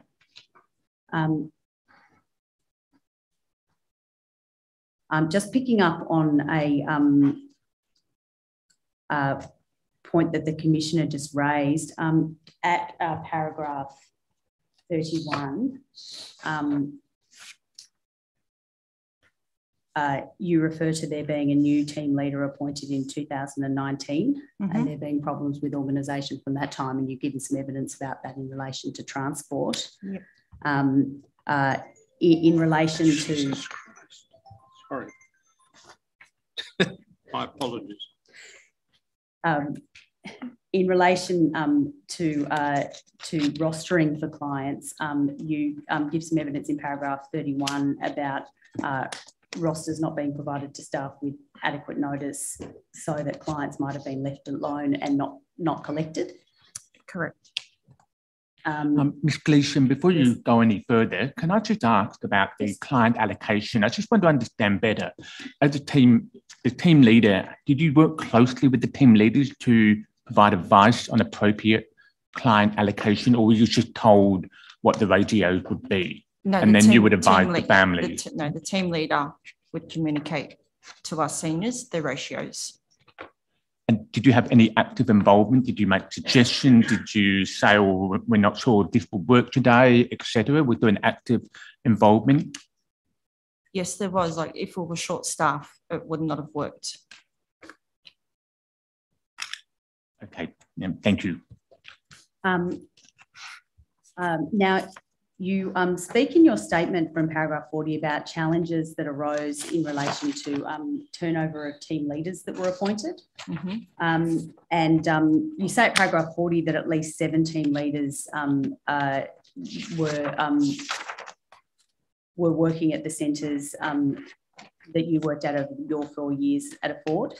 Correct. And can you tell the Commission about some of the problems that occurred because of the turnover in management at the centres? I think you said 17. It's I'm recorded sorry, at 7. 17 leaders. I'm sorry. 7. Yeah, so it's recorded as 17. Yes, okay. Can you tell the Commission about some of the issues that arose because of the change in management over time? Yeah, communication was a big effect.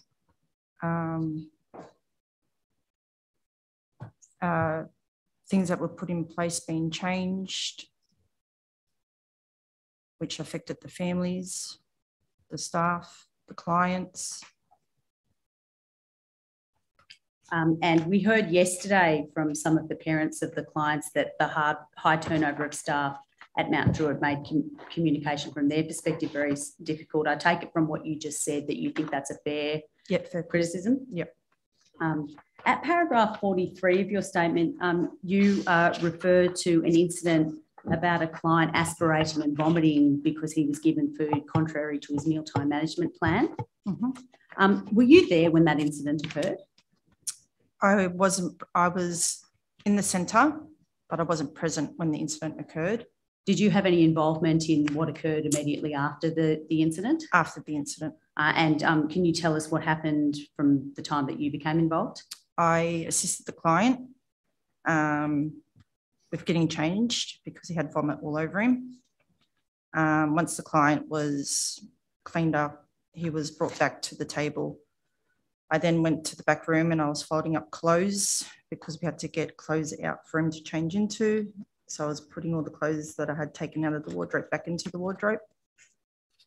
And there was just also much kerfuffle going around. And then I recall my team leader referring to the other senior that the group home was dealing with the matter. And normally once you heard the team leader say that the group home is dealing with the matter, in my understanding is that it was put through the red alert system. And then the team leader was following instructions from the red alert team and also the other senior. And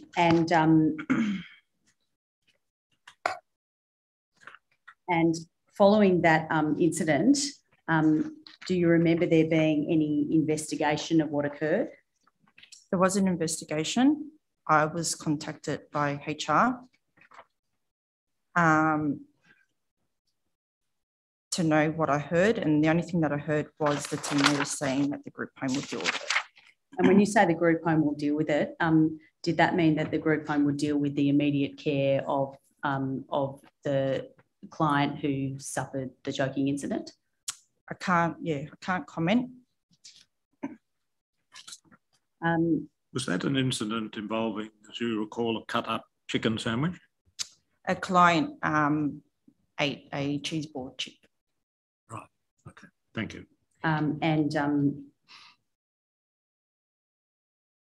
Do you know whether there were any changes made to the procedures in relation to mealtime management plans as a result of that incident? No. Do you know, you said that you were questioned by HR in relation to the incident. Do you know whether there are any outcomes for the staff members that were involved as a result of the incident? Yes, one lost their job. One lost their job. In your experience, were investigations of incidents concerning client safety, behaviour, violence, medication issues or mealtime management issues, were they generally investigated by HR? Correct. Was it a frequent occurrence that what would occur as a result of that investigation was that the staff member who was involved would be given either a warning or would have their employment terminated? Correct. Do you think that that contributed at all to whether or not staff members were willing to report incidents that occurred? Staff members were afraid to report some incidents because they were scared that their shifts would get cut. This directly come from staff themselves. When you say that it directly comes from staff themselves, is they things that staff had told you over time? Yeah, so more reflecting to around like bullying and harassment, issues with the team leader. Is the team leader that you're referring to now the team leader that you've spoken of on a couple of occasions earlier in your evidence? No. A different team leader on this occasion? Mm-hmm.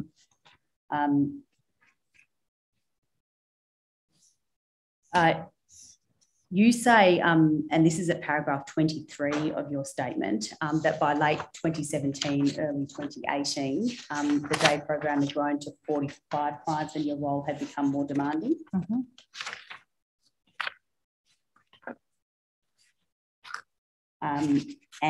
At paragraph 24, you give a description of the layout of the day centre, and you make reference to the fact that there would be up to 55 clients in the space and it was packed. Mm-hmm. To your observation, were there any impacts on the services that were provided to clients because of the number of clients that were in the centre? Yeah, it all depends what program was on for the day, and how many clients were left in-house to how many clients went out on community access. And on days in which more of the clients were resident in the centre and undertaking activities there, did you observe that there are any impacts on the quality of services that they received? It could cause behaviours.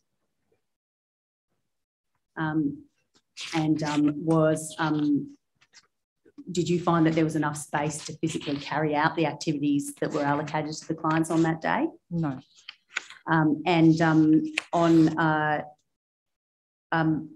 Did you have any concerns about the safety of clients while they were in the centre when numbers were at a peak?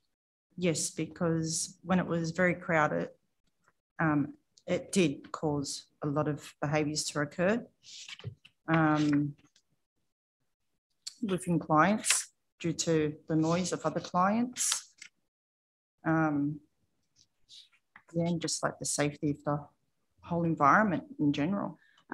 Was there an incident in relation to a particular client, and you mentioned this at paragraph 25 of your statement, with being difficulties in relation to the space at the Mount Druitt site and trying to accommodate a client's wheelchair that was too wide to fit into the doorways? Yes. Did you find that the client was getting frustrated by the difficulties in manoeuvring him or her around the site? Correct. And did you report that to the district manager? The district manager was present at the time at Mount Druitt. Did you discuss the problem with him or her? Yes. And what was the response from the district manager? Toughen up. Sorry, did you say that you were told to toughen up? Yep. And what was the name of the district manager? Who said Wayne that Anderson. I'm sorry, could you just say that again? Wayne Anderson. Is that Wayne Adamson? Sorry, Adamson. Sorry. And at the end of that paragraph of your statement, you say that you felt disgusted by that response and that management didn't care about how their staff or clients were impacted by not having adequate facilities to provide the necessary care to clients. Is that right? Correct.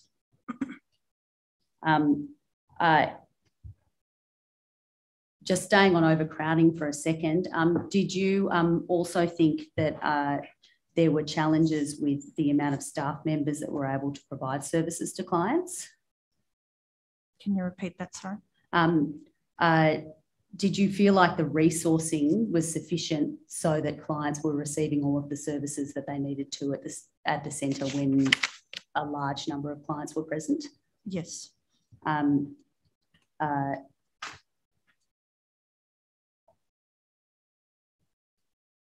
At paragraph 26, you speak of the day programming moving to a bigger site in Mount Druitt.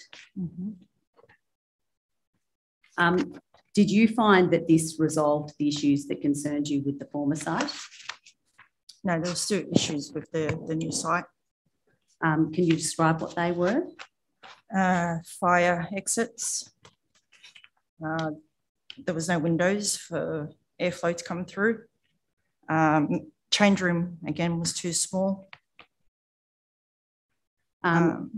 Just in relation to the fire exits, how many were they? You had the front door, the main front door, and you had the kitchen door. And did that present any problems with accessibility, for example, for clients with wheelchairs? Correct. Did you also have any concerns about the location of the centre where it was in Mount Druitt? I did have concerns because we had the methadone clinic up the road. There was syringes outside in the car park and in the grass area. Did you ever raise those concerns with either your team leader or team leaders? And to your knowledge, was anything done to meet your concerns? No.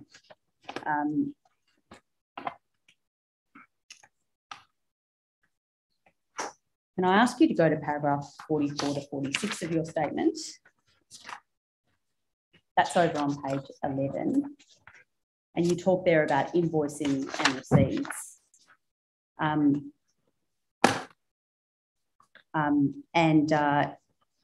In particular, some issues in relation to invoicing for NDIS and non-NDIS services. Mm-hmm. Was one of the issues that arose that some families prepaid for non-NDIS services but didn't get a receipt, so they got invoiced twice? Correct. At paragraph 46, you refer to clients being charged for one-on-one support, but then being put in group activities exceeding those ratios. Correct. You mentioned that that might be then recorded in the progress notes as still being a one-on-one support. Mm-hmm. How did that happen? So I would have a client on Monday, one-on-one support, wasn't able to give that client one-on-one support, so that client was put to a 1-to-2. The next day I would have the same client, and when I went to do the progress note,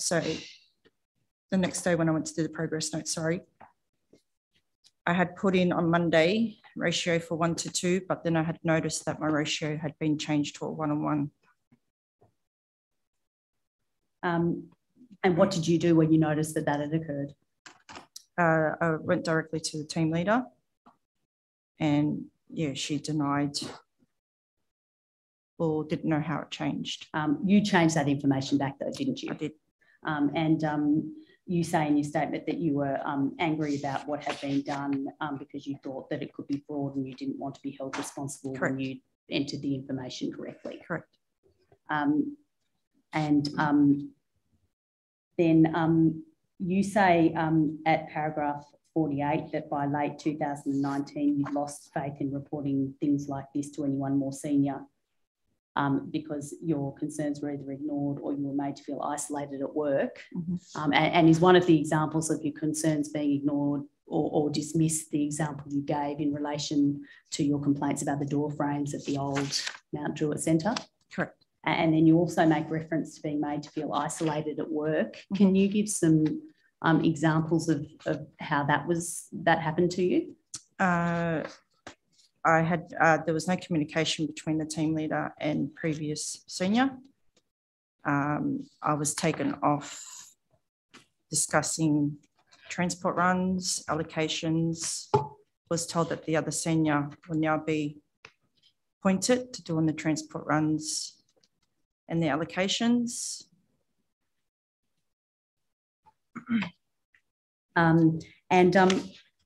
Can I show you an email? And just before I do, you mentioned in paragraphs 49 to 50 of your statement that you were unhappy under a new team leader that had commenced at Mount Druitt, and so that you then, after taking a short holiday, moved to a separate nearby site at Cherrybrook. Is that right? Correct. Can I show you Hearing Bundle E, tab 265C?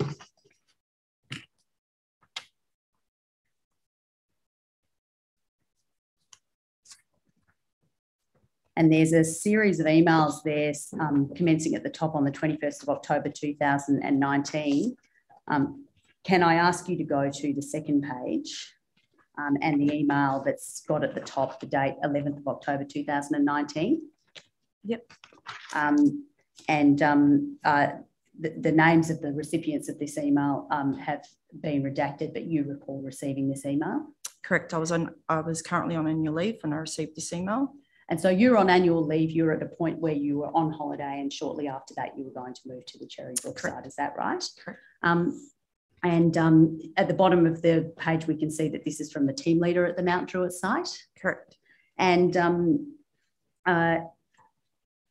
I'll just take you through the first couple of paragraphs here. First of all, this team leader complains that after making sure that staff that are on site were doing their job rather than doing her role, that team leader spent Friday evening making up for the work that couldn't be done that day. To your memory, was it part of the role of team leader to be present on site to supervise the work of lifestyle assistants and the experiences of clients?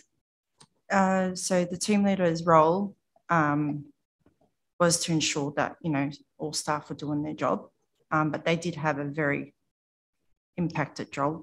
They were under the pump. A lot of team leaders couldn't come out at most times. And when you say they couldn't come out, could they not come out because they were attending to various administrative jobs in their office? Correct. She mentions that on this occasion she spent a Friday evening making up for the work that she couldn't get done that day. To your knowledge, was that something that happened to team leaders on a regular basis? Not that I can recall. She then mentions that she was checking progress notes for plan management clients and that there were 18 progress notes missing and that this didn't include the amount of missing transport entries. So there's two problems there. There's the problem of missing progress notes and then also missing transport entries. Can you think of any reason why those entries wouldn't have been completed at the end of the day? Same again, no internet, SIMs crashing, staff members may be dealing with behaviour clients, staff members may be going to hospital for client if there was an injury to that client. And was that something that regularly occurred, that the work of completing progress notes for billing purposes would not get completed because of either the system wasn't available in order to allow that to be done during working hours? Correct. Or that there was various tasks that needed to be attended to that involved servicing clients? Correct. In the next paragraph, she mentions that she doesn't want to spend every evening and weekend catching up on her work. And then she says, following on from the other email I sent earlier today, failure to do your job or repeat offenders with not entering progress notes will be referred to HR for performance management. Now, when you received this email, what was your reaction to it? I was just like, oh, wow. Was it a frequent occurrence that you were threatened with being referred to HR for any shortcomings in performing some of the tasks that you were assigned during the day? This is the first time. Was this the only email like this that you received during this end period of your employment? No, there was 2 more emails that I can recall while I was on leave that went up similar scenario. And then I was cut off emails. Cut off because you were moving to the Cherrybrook site? Yeah. Sorry, I think you wanted to say answer. Please do. Yeah, I can't, give an explanation why I was cut off the emails. Thank you. Okay. Did you speak with any of the other staff at Mount Druitt about this email or the other emails that you referred to? Correct. When I got back from holidays, staff did contact me and said she was showing her true colours. They felt like the permanent part-timers felt like they were being pushed out and casuals were being put in place. So casuals are actually getting more hours than the actual permanent part-timers. When they felt like they were being pushed out, was that because because of any manner in which they were treated during the working day, or was it because of matters such as their shifts being cut? Yeah, just like their shifts being cut. All right. As a result of there being a downgrade in shifts from the permanent part-timers, did you notice that there were any impacts on the services that clients received? Yes, transport was a major issue. And that feeds back into what you've told us before about transport generally being an issue once this team leader commenced employment. Is that right? Yeah. Erin, did you feel that this email was an appropriate way to try and deal or resolve the issues that were going on? Yeah. Did you feel this was an appropriate way? Yeah, I thought it was very inappropriate. Okay, thank you. You then said that once you moved to Cherrybrook, your experience was much better. What were some of the improvements that you observed at the Cherrybrook site? The team leader that was present was, very organised. We had 3 seniors, so admin got done. So 2 seniors were able to do admin between 8 and 9. and 3 to 4. The other senior would be down on the floor in case any clients showed up early. Yeah, it was just better run, structured. Clients' needs were met. Yeah, it was bigger environment.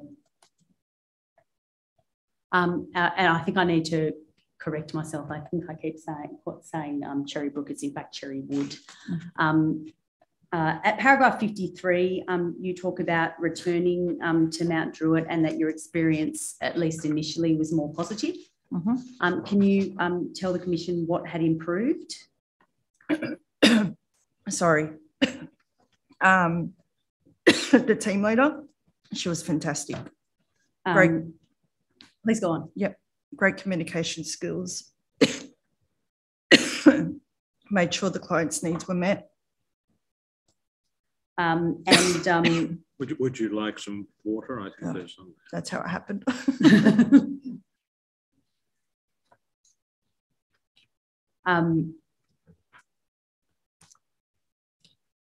And was one of the other advantages that you felt that the documentation for clients was more up to date during this period? Yes, so we, I had another senior work alongside of me, and she would have 1 day admin.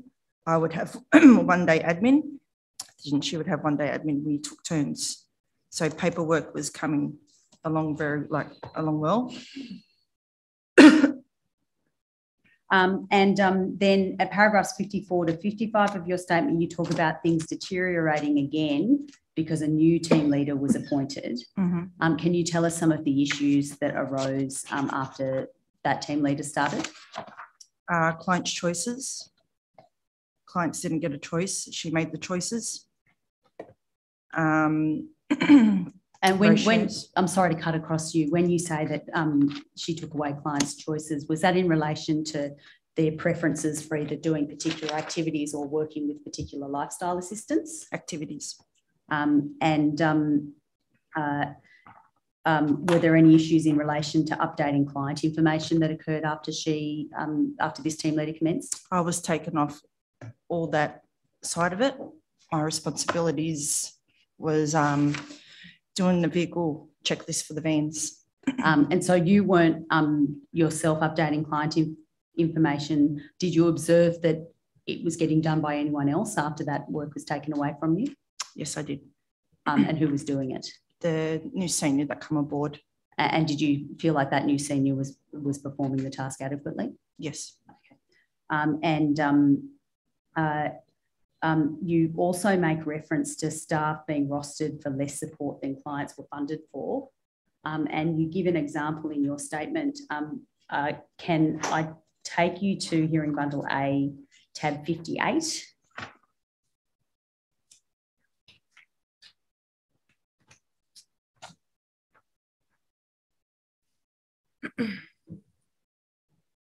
And this is a roster for the 4th of November 2020. Correct. And it's got 2 sections for programs between 10 a.m. and 2 p.m. And then at the bottom, there's allocations for off-site morning services. Is that right? Correct.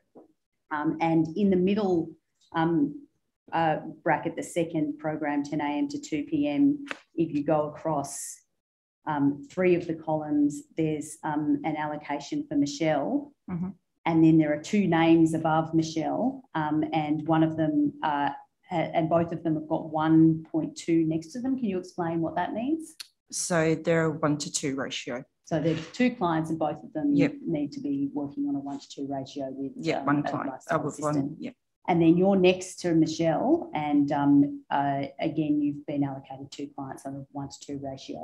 Correct. And Michelle's got a note underneath her entry, and if you go down to the bottom row, you can see that there's a direction to Michelle in the second last column, which says sign your clients over to Erin during this time to support Afia at Ripples. Correct. And then if you go back to, you can see doing hydrotherapy at Ripples. Correct. Is the consequence of that during the period where Michelle was assisting at the hydrotherapy, you were taking on clients at a 1-to-4 ratio, Correct. and that was contrary to the NDIS plan. That's correct.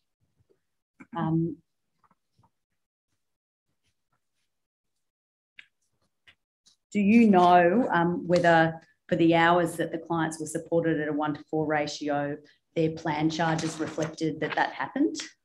I'm not aware. Okay. Is the team leader that we're discussing during this period still at Afford? Yes, she's been promoted. And what position is she in now? District manager. Okay. Now, at paragraph 57, you then mentioned that you left Afford to provide home assistance to Simon. Correct. Can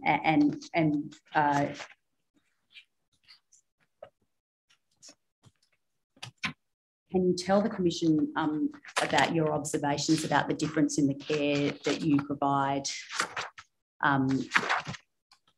the difference in the care that you provide to your client now versus the care that you were able to provide when you were at the Mount Druitt Centre? Yeah, so I provide personal care in the mornings. Yes. To Simon.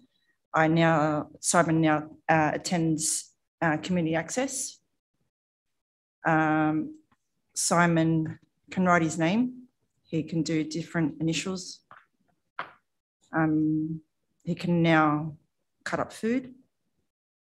He is more independent, can make choices, can identify money.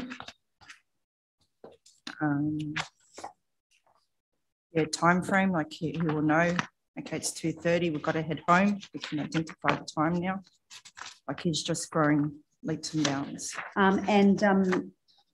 Is part of the reason why you can observe positive outcomes arising from Simon's care that he's got constant one-on-one support? Correct. Is another that because your only duty is attending to Simon, a lot of the administrative tasks that were involved in working at a busy centre, correct, you no longer need to deal with, you can just concentrate on him. Do you have any suggestions about how day centres can find some middle ground between one-on-one support and the social benefits of attending a centre, undertaking activities with other people with disability and achieving those social aspects? Yeah, I believe there should be more staff allocated. Should be a floater floating about.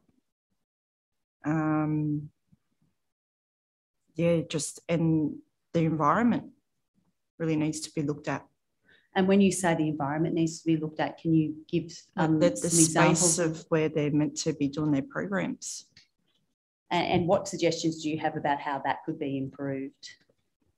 Find the appropriate place for the clients to be in.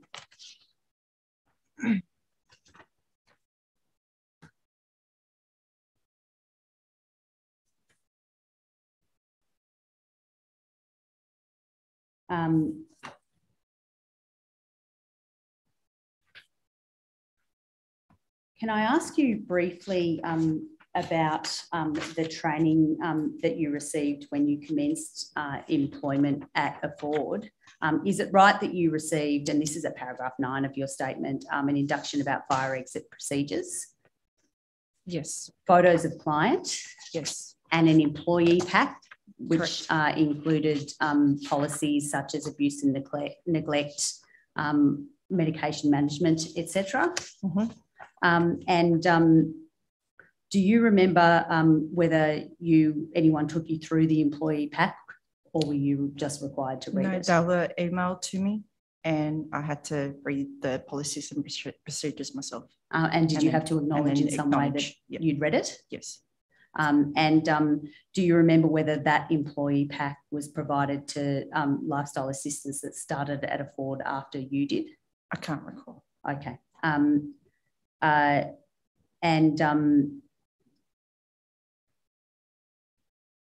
At paragraphs 35 to 37, you refer to some of the difficulties with lifestyle assistance in understanding individual client needs.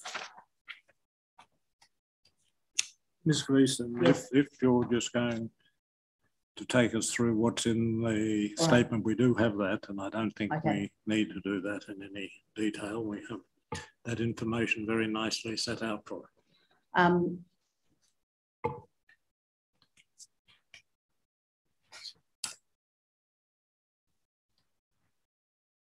Just staying on the policies that were made available to clients. Do you remember being provided with updates of the policies from time to time? Yes, so we would get an email to say there was an updated policy. Team leaders would, well, not all team leaders, some team leaders would print the policy off and put it into a folder, which was next to the sign-in desk at the front doors of Paul Street. And then we have the sign and acknowledgement form that we had read. And at paragraph 19, you refer to staff meetings occurring once a month, attended by team leaders, lifestyle assistants and senior lifestyle assistants. Correct. And you, at those meetings, did you receive updates of policies from time to time? Yes.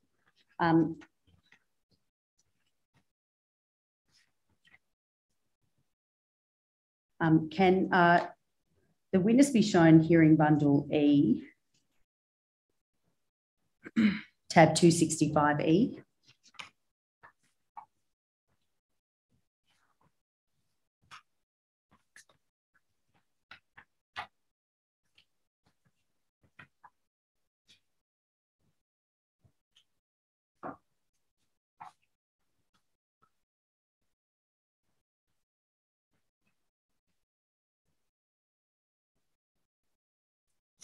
Is that the...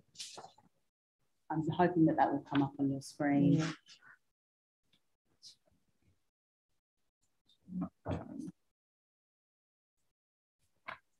And they're meeting minutes from the 4th of November 2020. Mm-hmm.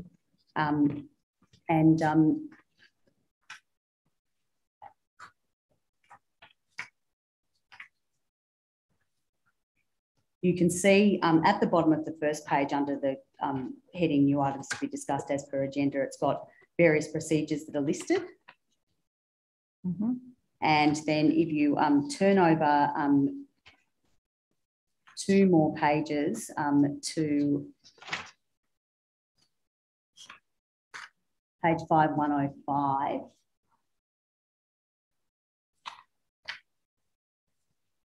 and then over to page 5106, I apologise, it's cut off at the bottom of mine, at the top of mine. There's then a staff acknowledgement sheet, and it has at the top red alert, Mount Druitt, and then people who are a series of dates, staff names and signatures. Mm-hmm. Over the page, it then has the particular policy, which in this case is a red alert policy. Mm-hmm. Is it the case that you were provided with those policies at that meeting and then had to sign off? Correct. To say that you'd read the policy? Correct. Was there in the meeting any discussion about the content of the policy and what might have changed? No. And if I can then ask you to go over to 5111. Mm-hmm. There's then a procedure for medication management and administration. And in the final page of this document, which is 5123,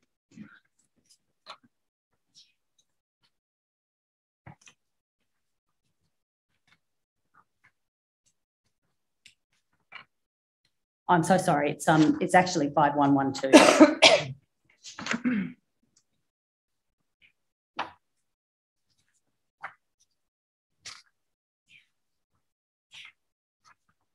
Mm-hmm.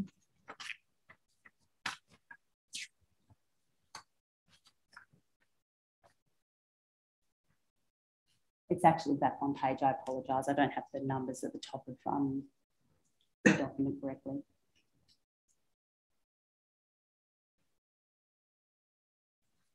Ms. Gleeson, as Mr. Watson will testify, I'm well known for the subtlety of my hints. Yes. I'm in danger of damaging that reputation. So can we move towards a conclusion?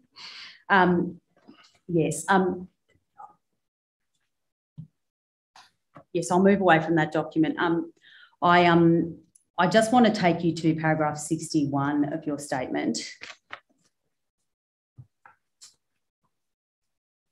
You refer them there to some of if I can describe them without reading it out, as cultural issues that cause problems at Afford, and you've given some reference to that in your evidence.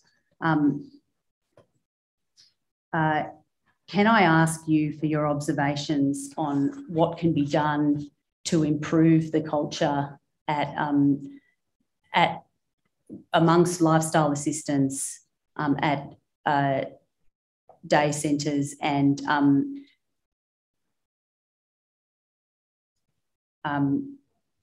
in particular some of the factors that you think led to the cultural problems you identify there? Okay.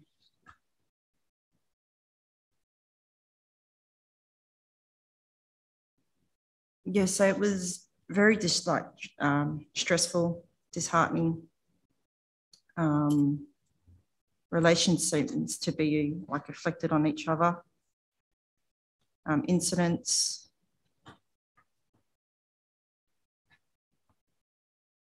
Not being supported.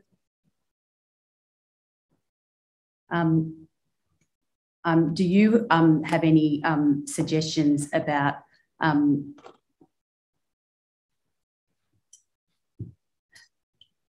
I'll move on to a different topic very quickly.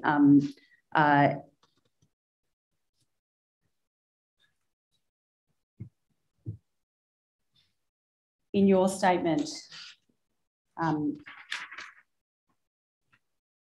you make some suggestions about things that you think Afford needs to change to bring the focus back to client care. Do you have any suggestions about how it is that staffing and resourcing can be improved so that the focus is brought back to client care? I believe there needs to be continuity of staff, not such a big changeover, and a breakdown on clients' paperwork. So, yeah, a little mini care plan put out on each client, brief rundown on how to support the client's needs. And some of the advantages that you can obtain from having a mini care plan is that that it's up to date, but also that it's digestible, so that's that right. Yeah, lifestyle assistants can see the issues very quickly, yes, and be able to yeah, apply them to client care. Yes.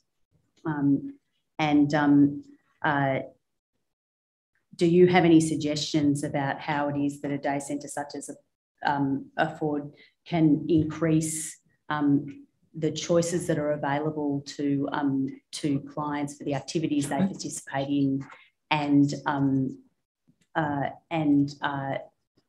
make sure that they have sufficient input in making those choices? Yes. And what suggestions do you have? Well, they've got a activity sheet that the clients get a choice to choose what program they would like to do, but I do believe there should be more choices. And would one of the improvements be for there to be greater consultation with both clients and their support people about what activities they wish to be involved in, so that then can be built in to the services that are offered by the centres? Correct.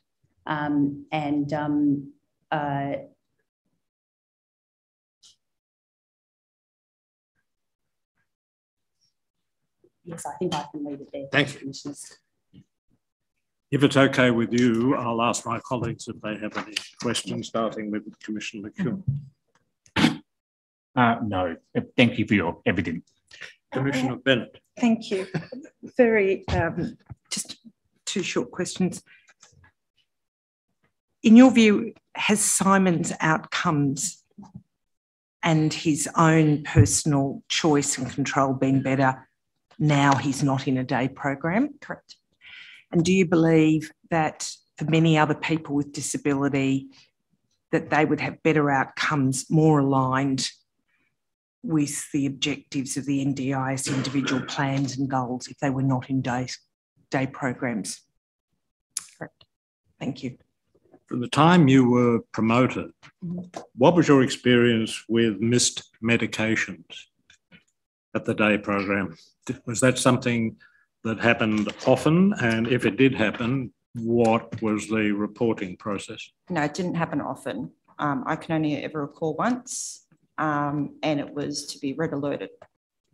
So you would call the red alert team, you would say your name, what site you were from, and then explain the incident.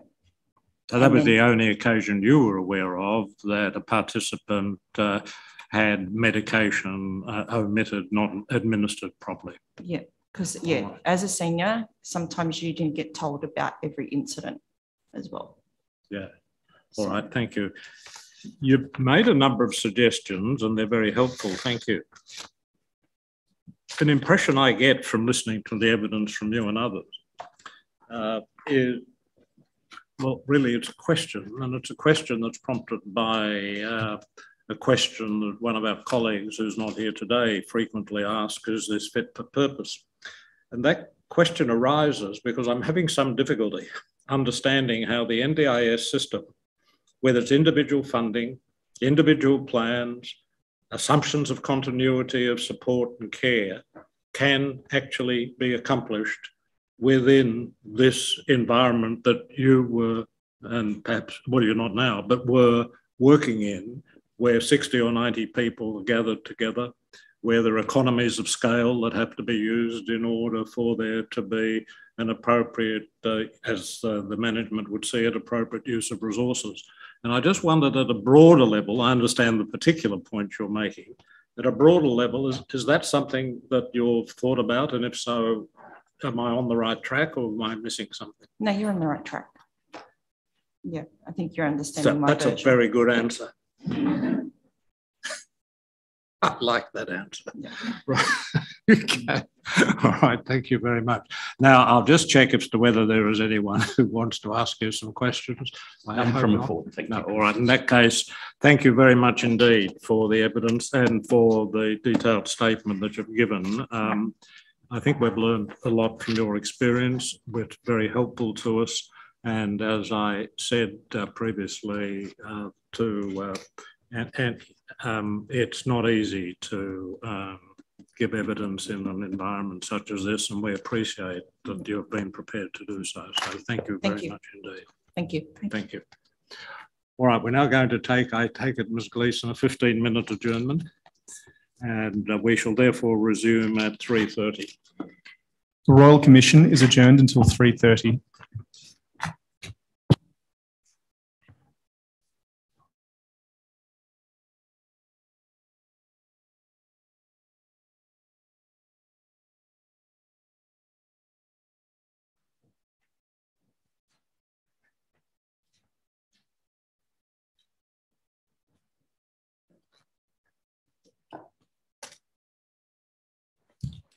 The Royal Commission is resumed.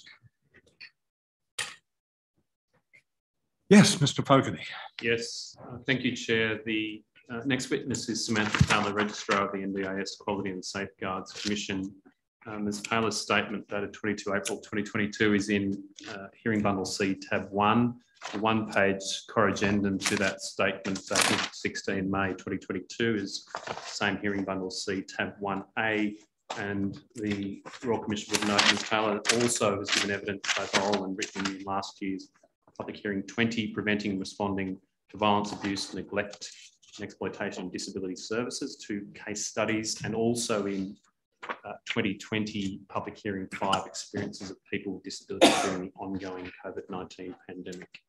Yes, thank you, Mr. Fogarty. Ms. Taylor, thank you again for coming back to the Commission for your third visit.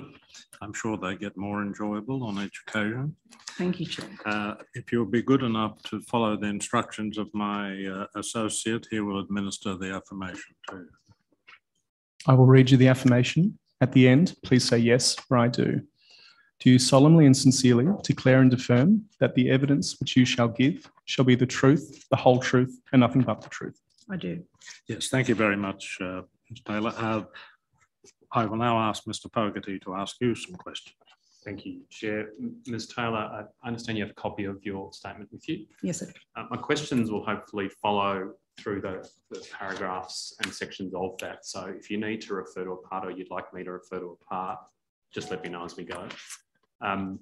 Firstly, in terms of the registration of a Ford as an NDIS service provider, a Ford was a transition provider, am I right, from 1 July 2018 to 17 September 2020? Yes, that's right. First registration. Then a Ford submitted an application for its current registration on 11 February 2020, and that application was approved and, sorry, its current registration now commenced on 17 September 2020, so that followed on from transitioned registration. Yes, they're the dates I believe are in my statement. That current registration expires on 17 September 2023. Yes. What does registration, if you can tell us what registration means and what Ford had to do in order to get registered? Thank you, Chair. It's obligatory to be registered to be a provider in the NDIS when providing supports to participants whose plans are managed by the National Disability Insurance Agency, and also where a provider may be delivering particular classes of support. And those are set out in rules. They include things such as behaviour support or implementing restrictive practices and other higher risk services. To be registered, a provider needs to satisfy the Commission that they meet the practice standards that are relevant to the classes of support that they're seeking to register to deliver. And those classes of support and the standards that apply to them are also set out in the provider registration and practice standard rules.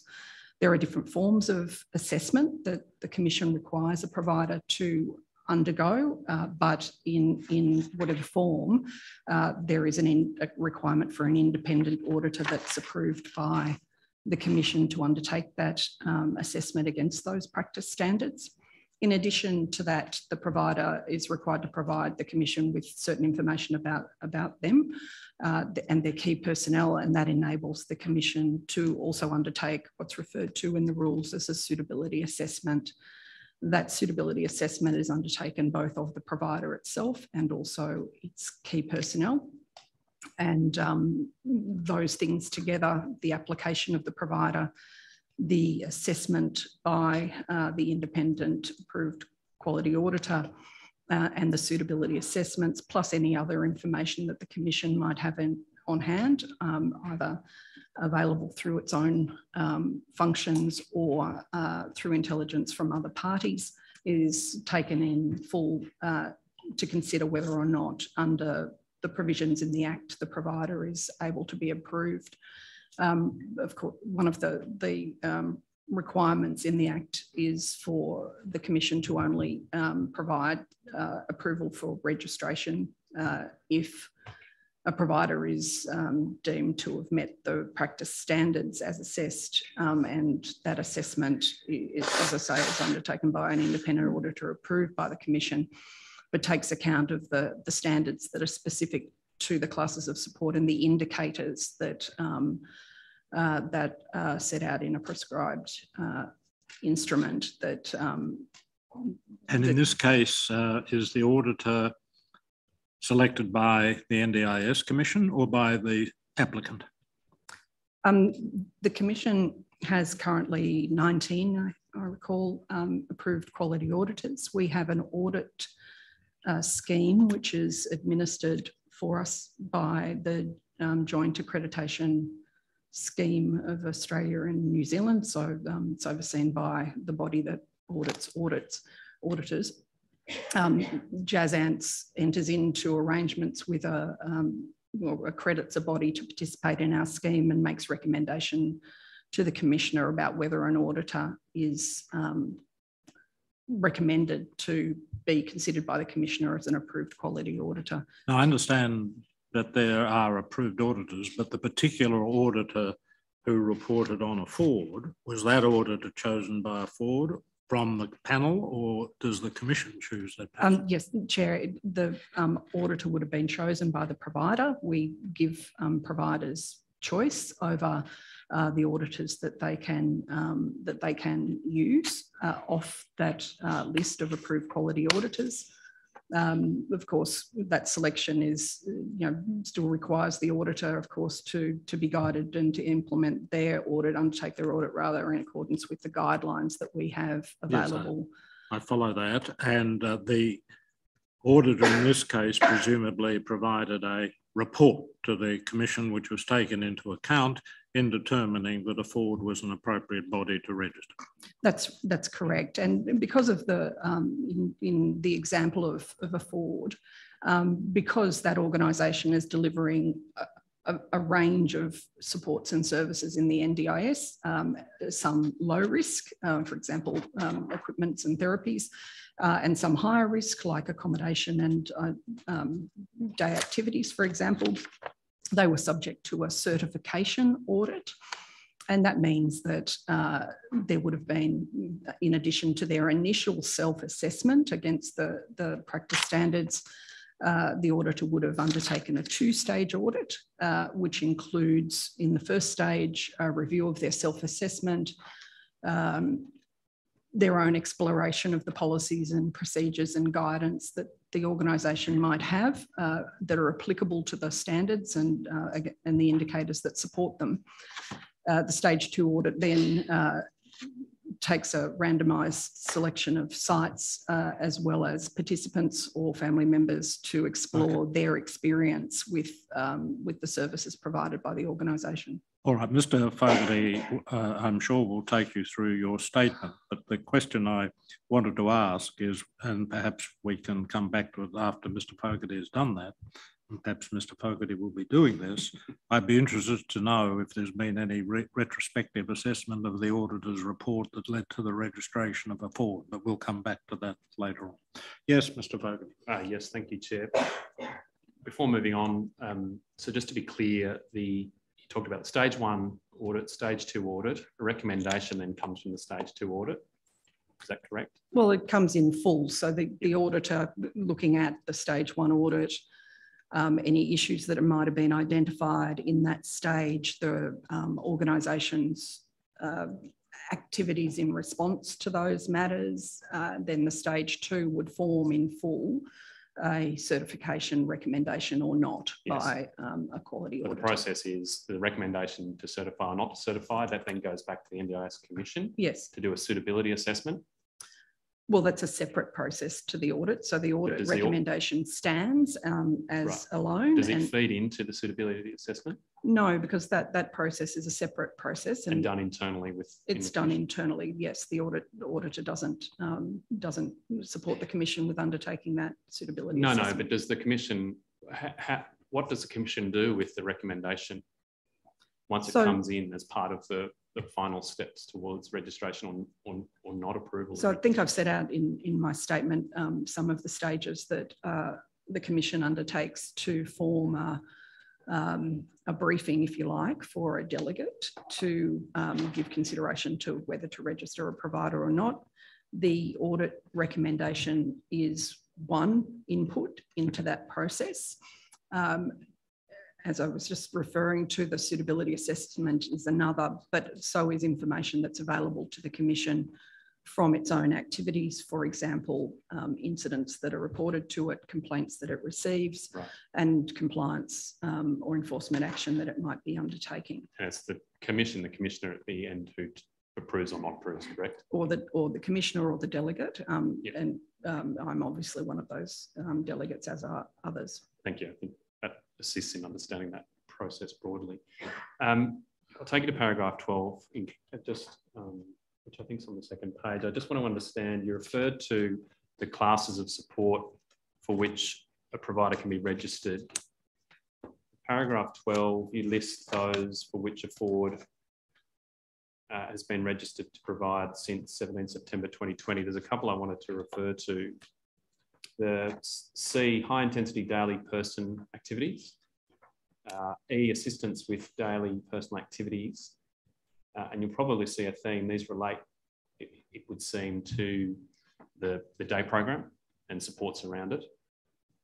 Assistance with travel transport arrangements, specialist positive behaviour support, assistance with daily life tasks in a group or shared living arrangement, innovative community participation, I'm working my way down the list, development of daily living and life skills, participation in community, social and civic activities, group and centre-based activities. Those are the sorts, in this case, those were some of the classes for which they afford remain registered, as far as you understand? Yes. All right. And I think you referred a moment ago to some of those classes being low risk and some being high risk. Yeah, we differentiate the classes of support for the purposes of determining the assessment methodology that applies to them. Okay. To inform the registration.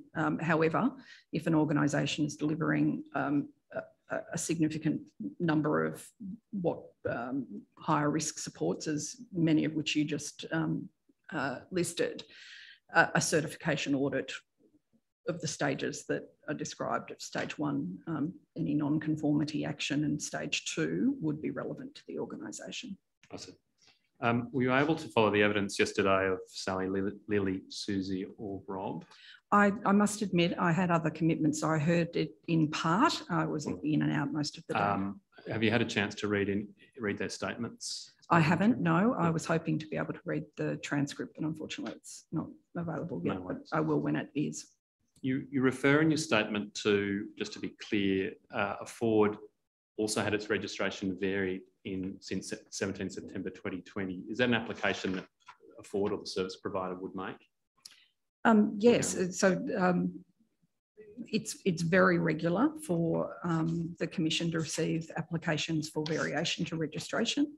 That may involve the provider seeking an adjustment to any manner of things, the period that the registration is in force, the classes of support they're registered for. They might seek to add some. Yep. They might seek to remove some. It's a very large part of our decision making.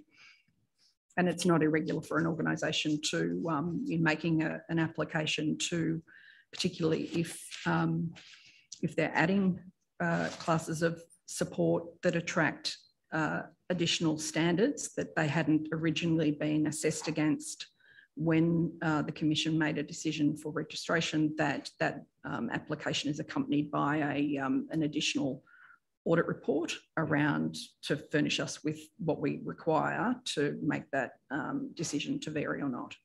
One of the variations you refer to from 14 April 2021, paragraph 13, is specialised support coordination. Mm-hmm.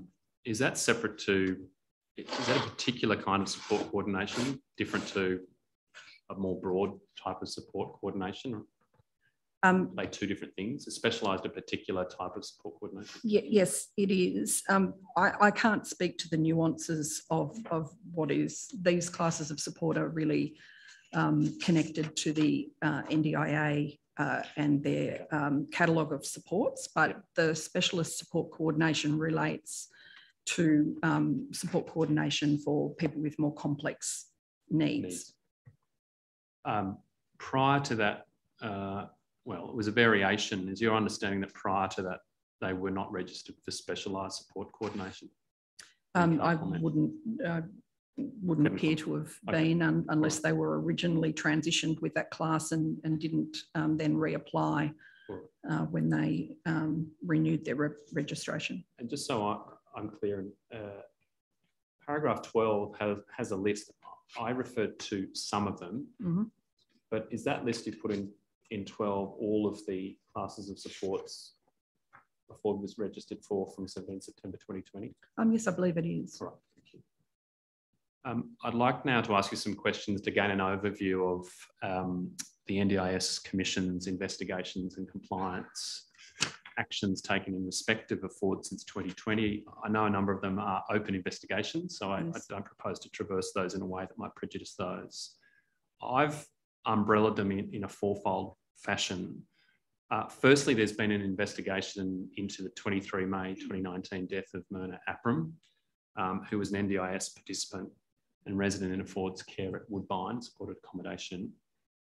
Just to get the chronology correct, the involvement of the NDIS Commission was shortly after the death when a notifiable reportable incident was provided to the NDIS Commission, is that correct? Yes.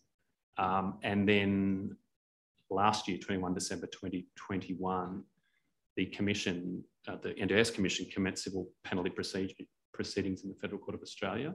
Yes, that's I'm jumping ahead. Mm. They're still on foot. Yes. Why did it take so long to institute proceedings? Chair, in a matter such as that, the investigation has to be incredibly thorough. There's the need to get evidence from a number of sources and a number of parties. I prefer not to really refer to the process that took us to the filing, if you wouldn't mind, but certainly the steps of this involve then a revision of what evidence is available and what else might need to be obtained, you can take it. I'm familiar with the process. Mm-hmm, I'm yes. just wondering why it took 2.5 years.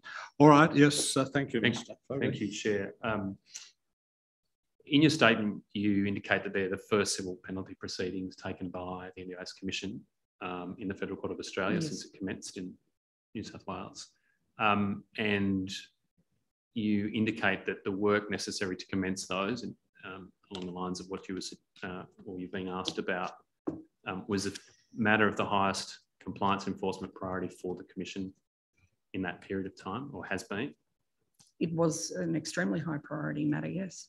And from it, and I'll move on to the other parts of my fourfold breaking down of the compliance and investigation matters, other documents and other investigations arose from some of the information that was received as part of that investigation, correct? It was a multifaceted investigation, yes. The second compliance matter, or the second matter, was one that is termed in the Commission's operating system COS as apparent systemic non-compliance. You recall that? You refer to that in your statement. According to your statement, it was commenced on 5 March 2021. And this arose, didn't it, from documents discovered during the NDIS Commission's investigation into the APRM matter? Do you recall?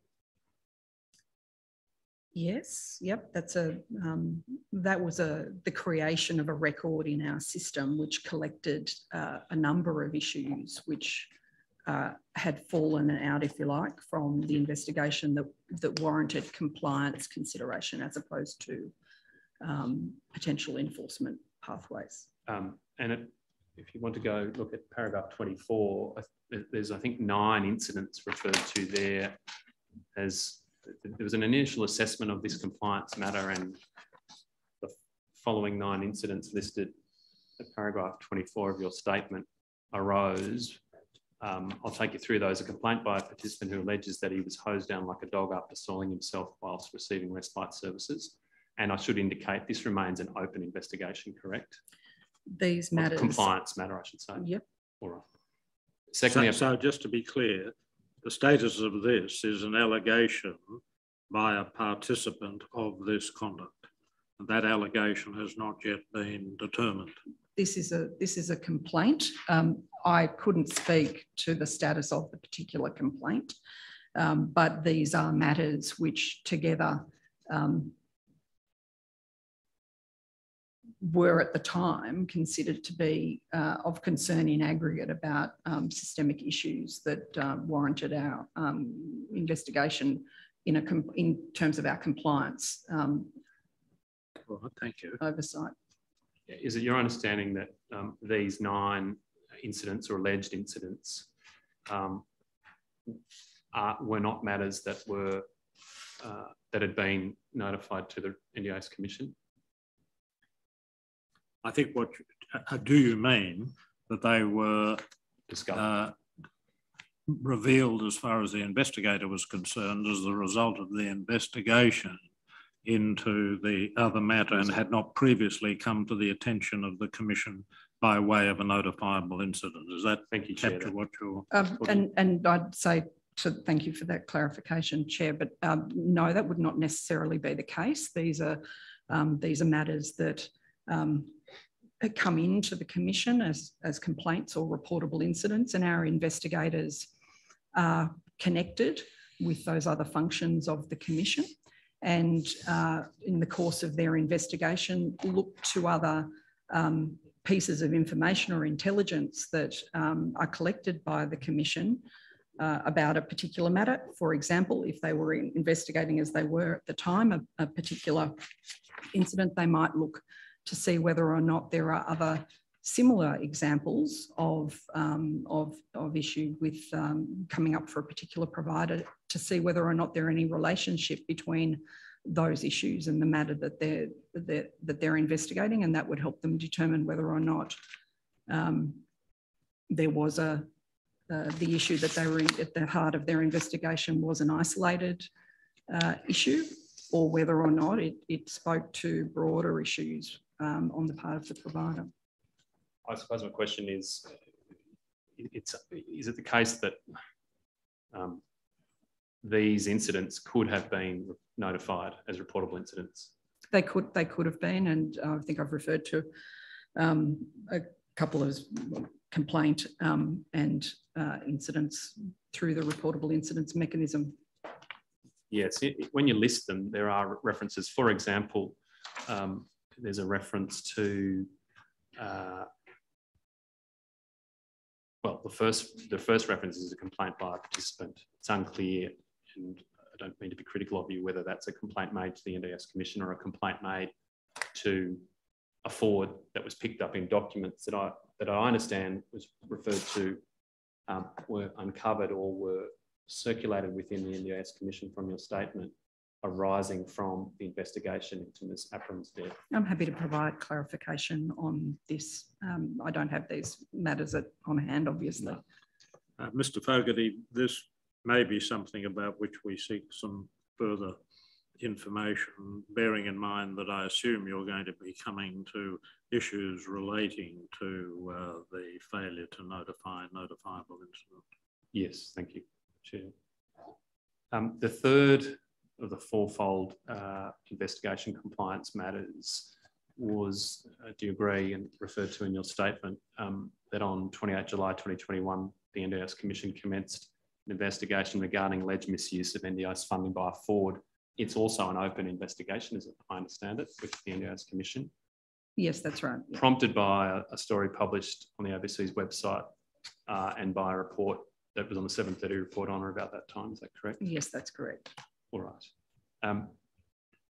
To your knowledge, it involved serious allegations, and I emphasise their allegations of possible failure by a forward to meet obligations in respect of its conditions of registration. Do you agree? If it is paragraph 30. Yes, I've included an excerpt from my own reflections on that media piece, if you like. And that's consistent with what I've said, yes. Yes, so serious allegations of a possible failure in respect to conditions of registration. I think you say particularly practice standards for governance and operational management. Yeah. And secondly, in respect of the code of conduct, acting with integrity, honesty and transparency. In July 2021, again, from your statement, the Assistant Director of Investigations completed an initial assessment, noting it's still open.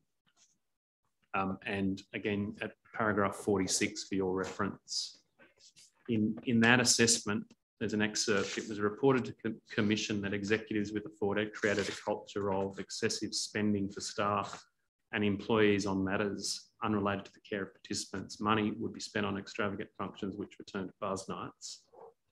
So that's part of this investigation. Well, that's describing what had been relayed in the course of looking into those things, yes. This investigation also uncovered information about Mr. Thomas Stumpo, is that right? Yes, that was part of the ABC report. Right, and a reportable incident, well, arguably a reportable incident or allegedly a reportable incident involving him in the care of a forward in June 2019. Yep. That hadn't been reported to the NDIS Commission at the time, had it? No, it hadn't. It was reported, wasn't it, approximately 2 years later, just after the ABC report? Yep, was notified, correct. I should say. Notified, yeah. By a forward. All right. I'll come back to a couple of those matters or those investigations. The last, and this is a closed one, relates to the New South Wales and ACT investigations team investigation opened on 4 May 2020 into what became 8 reportable incident notifications made by a Ford regarding allegations of abuse of NDIS participants who were clients of the Mount Druitt Day program by Mr. Daniel Nimmerly, who was a Ford lifestyle assistant. Yes. That is now closed and closed, I think, in 2020. Yes, that's right. Yeah. All right. In respect of taking you back to the alleged misuse of NDIA funding, noting it remains open, is it the case that as part of that, the NDIS requested reportable incident, we'll withdraw that the NDIS Commission reviewed reportable incident and other data from a Ford, such as its growth and size, which reported that a Ford was notifying reportable incidents at about half the rate of other providers between July 2018 and July 2021.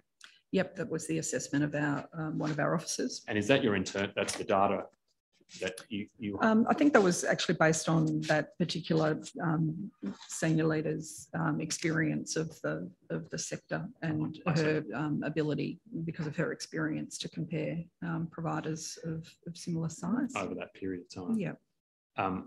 Does that remain a cause of concern for you? Sorry, what? Does it remain a cause of concern for you in respect of a Ford? That opinion, I put it as an opinion. I know it's still open, and if you can't comment, you can tell me you can't. Comment. No, I'm happy to comment on that. So yes, Ford's compliance with its obligations around reportable incidents is a matter of concern for me. And although there's been a considerable amount of work between the Commission and with the Ford on these kinds of matters. And although we've seen an improvement, I'm still not satisfied, and I've set that out in my statement, and I've commissioned some further work, and I've written to the CEO about my intention and an offer to talk through with her what my concerns continue to be. And I will hopefully come to that document. Thank you for flagging that now. One matter you referred to still within this this alleged misuse of NDIS funding is a referral made to the NDIA. You recall that in terms of it issuing a final debt outcome notice? Yeah, the matter's ongoing, but of course the Commission doesn't manage funding matters. And so we have a relationship with the NDIA to explore issues. They have an interest, and we have an interest also, although they are separate interests. This is paragraph 65. Yes, thank you. Sure, I wonder if you could just explain what a final debt outcome notice is and what is said to be owing by a Ford to either the NDIS Commission or the NDIA. I'd like to understand that. Well, there's nothing owing to the Commission because the Commission doesn't. All right. Well, what's owing to the NDIA in that case? Well, what I'm doing here is conveying what I understand from the information I've seen about a debt outcome that the NDIA issues, where they find that they've paid for things they shouldn't have. It's probably a question put better to them to explain how they go through that process and what's in a debt outcome notice than I can perhaps give you to the level of detail you might need. But this is an outcome of the NDIS Commission's investigation, isn't it? No, there is no outcome of our investigation as yet. The matter is under consideration. The NDIA, we referred, both the NDIA and the Commission had concerns about the issues that were reported by the ABC. We've been engaging with the NDIA for them to advise us about whether or not there are any issues in the billing patterns of a Ford, whether things that have been claimed by a Ford or paid by the agency to a Ford against people's plans were appropriate to be paid. The NDIA makes that assessment, the Commission does not. However, what the Commission is interested in is if there are irregularities in billing patterns that the NDIA assesses and confirms, that they will then advise us of what, from their engagement with the provider, led to those irregularities. And the Commission... Just pausing there. Paragraphs 31 through really until paragraph 65. Oh, paragraph 60, I'm sorry, all relate to NDIS Commission's investigations. It's the NDIS Commission that's undertaking the investigations, and then the NDIA is contacted, paragraphs actually 59 and following, and then the NDIA in effect takes over and says, we want some money, please. So the NDIA appears from your own chronology to be acting on the investigations and the outcome of the investigations by the NDIS Commission. I don't think that's an accurate representation. Well, that's what your document says. Well, Chair, with respect, you asked me about what a debt outcome notice was and what was owing to both the agency and the Commission. That was the previous question. I've asked a different one now. Okay. Sorry about that. If you wouldn't mind. I'm trying to understand the proposition that really this is the NDIA that's pursuing the money, and no doubt in a technical sense that's true. But the NDIA appears from your own account to have come into it by reason of the NDIS Commission's investigation. Yes, that's as I was saying, that the NDIA and the NDIS Commission work on these matters together. We both have concerns. We do point out things to the NDIA as they do to us, which enables us both to act on our respective areas of interest. Our consideration. So the NDIS Commission has pointed out to the NDIA that there seems to be a problem, and that it may be that a Ford owes the NDIA money because of the matters that have been uncovered in the course of NDIS's commission. Is that an accurate way of putting it? Chair, no, I don't believe that is an accurate way of putting it. We would not approach the agency with an interest about whether or not a provider owed the NDIA money or not. We would seek the NDIA's assistance to understand whether or not there were any irregularities in the way in which a provider was billing. And the reason we would ask the NDIA to consider those matters is so we could determine whether or not things such as integrity, transparency, as articulated under the Code of Conduct. All right, all right. What then was the NDIS Commission investigator doing? If it wasn't that? He's been engaging with the NDIA as they've gone through their assessment, as well as looking at a raft of other information about this particular matter that we obtained from the Ford that's set out in my statement, as well as a number of other connecting issues to do with the other investigations that Mr. Fogarty just took me through. Yes, all right. Mr. Fogarty. Ms. Taylor, still on this point, if the referral, I'll call it a referral, was made to the NDIA, or the NDIA compliance team came to your commission and said, oh, we're investigating potential wrong, I'll use wrong payments made. If it came back to you later and said, look, we were wrong, it's all fine. There were some things that we thought were irregular, but it's all fine. As opposed to, in this case, as I understand it from your statement, that NDIA have identified to the Commission an amount of $110,000, $593.62 as this debt outcome notice to a Ford to be paid to the NDIA. And they also identify, and this is still, I think, in paragraph 61 of your statement, the NDIA identifies what it was investigating, and the irregularities were threefold, it seems. Additional hours were claimed above the hours supported in documentation. Secondly, supporting information did not adequately support payments. For example, a higher group or support ratio was claimed than what was agreed to in the service agreement of funded in the participant's plan. And thirdly, from the NDIA, no supporting information was provided to substantiate the services were provided as claimed. That notification from the NDIA to the NDIS Commission, would it not have an effect on when it comes to review or suitability or re-registration in terms of code of conduct acting with integrity, honesty and transparency? Or you couldn't make that call? Would it not have an effect?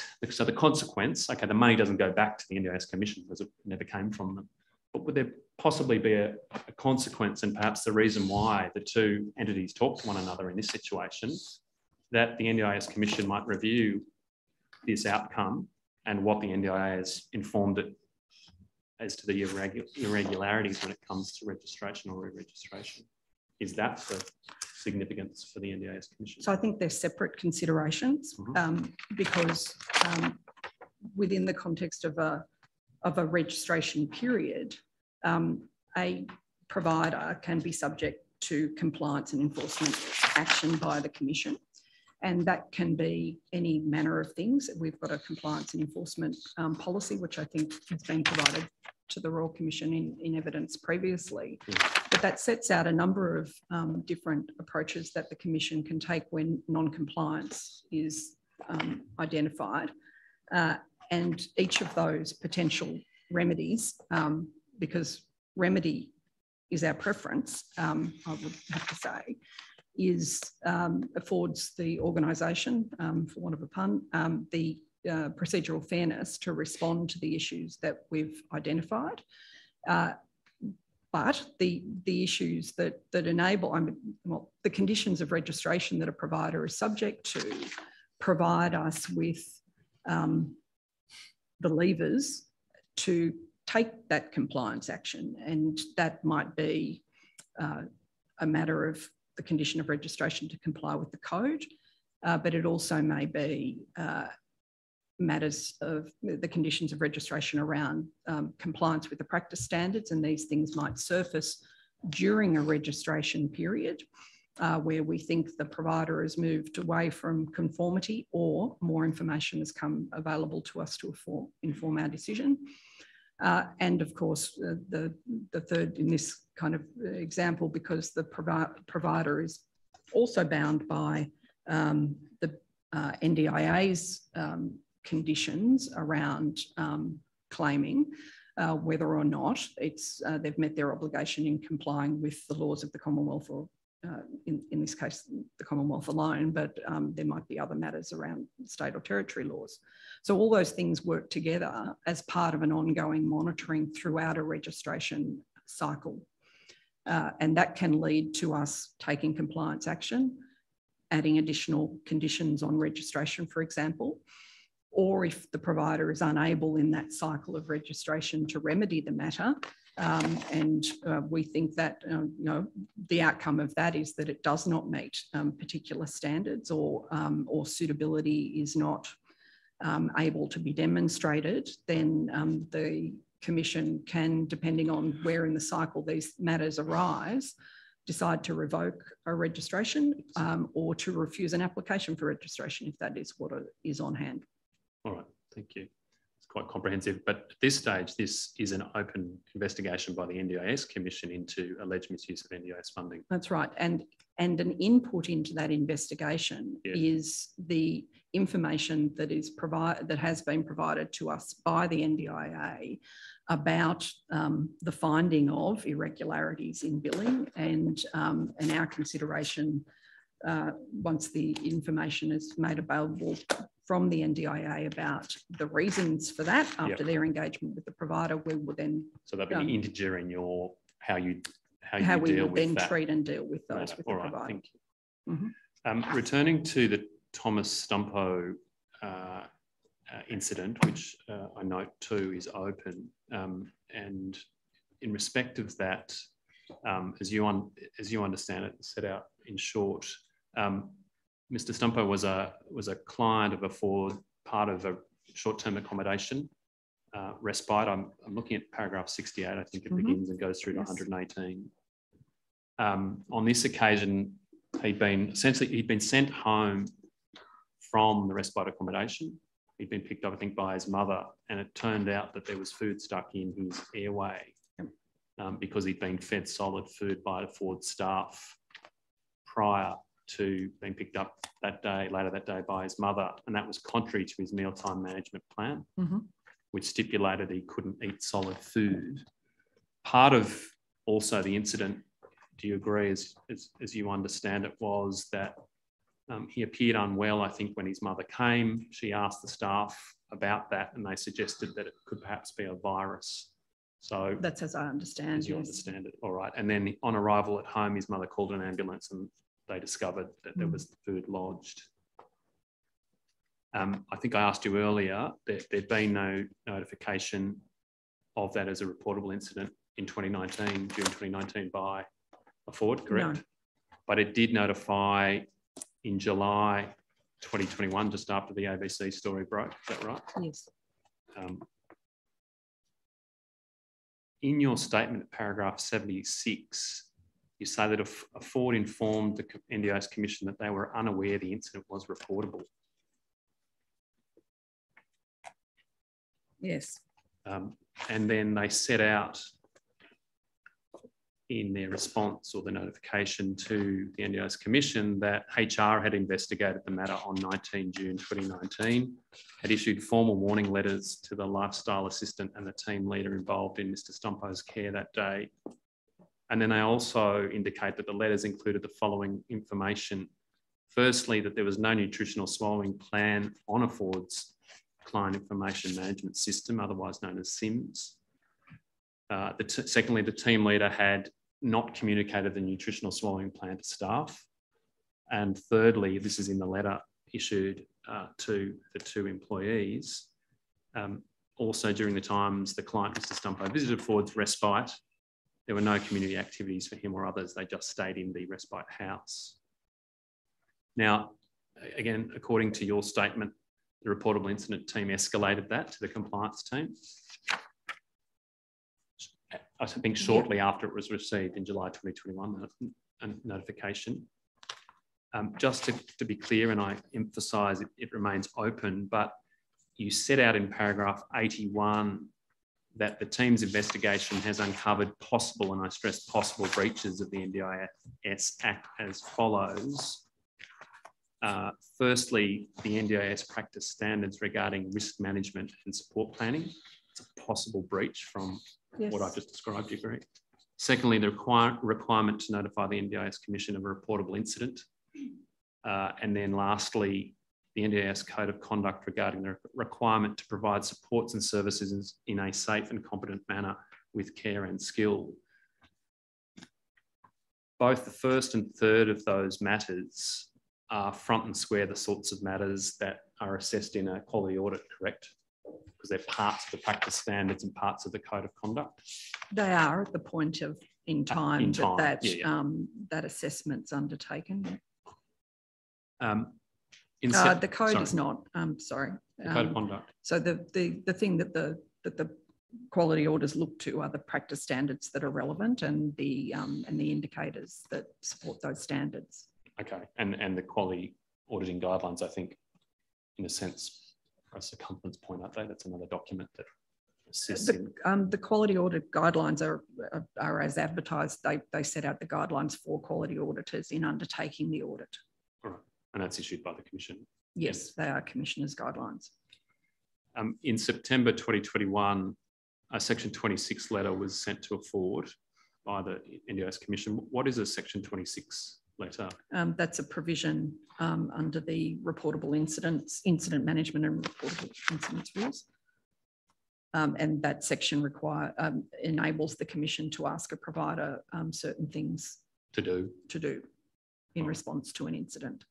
In this case, the letter, you agree, asked or required a Ford to initiate an internal review of its incident management system to identify any incidents, and the letter set out a period from 1 January 2021 to 31 August 2021. Yes. That may be reportable incidents, and any incidents found to be reportable had to be reported within 7 days. Secondly, to provide documentation on how a Ford identify and report incidents, and then to provide a list of other forms of information. I won't walk through them all, but training logs regarding supports for Mr. Stumpo. So these were quite specific to him. Corrective actions implemented after the incident to mitigate risks. Details of any incidents involving the client regarding choking or near misses since the date of the incident, etc. A Ford in October, in response to that letter, informed the NDIS Commission that in the period, so in answer to the first part, in the period 1 January 2021 to 31 August 2021, an 8-month period, it had identified 5,722 incidents, of which 267 were notified as reportable incidents to the NDIS Commission, 56 of which were notified late. Do you agree that's in paragraph 91 of your statement? Yes, that's in my statement. Then in November 2021, the Commission asked Ford for more detail regarding the response it had provided, including around the identified incidents. And the reason being, the NDIS Commission said it wanted to better understand the scale of seriousness of those incidents, given, as I understand it, essentially the response from a Ford in October had really just been the numbers. Do you agree? Yep. Then in December 2021, a Ford's client services project manager sought guidance from the NDIS Commission, its reportable incidents team, regarding the definition of missed medication, and you refer to that in paragraph 99 of your statement. Yes. Is this a fair summary that to that point, a Ford, or certainly what was expressed by the client services project manager, had considered missed medication was only reportable if it was deliberately not administered? And that's as I understand. And in the same correspondence, the client services project manager indicated that there would be at least 1,500 incidents in which medication had been missed over the last 6 months, and asked how to deal with them. The previous 6 years, I think my statement refers to Paragraph 99.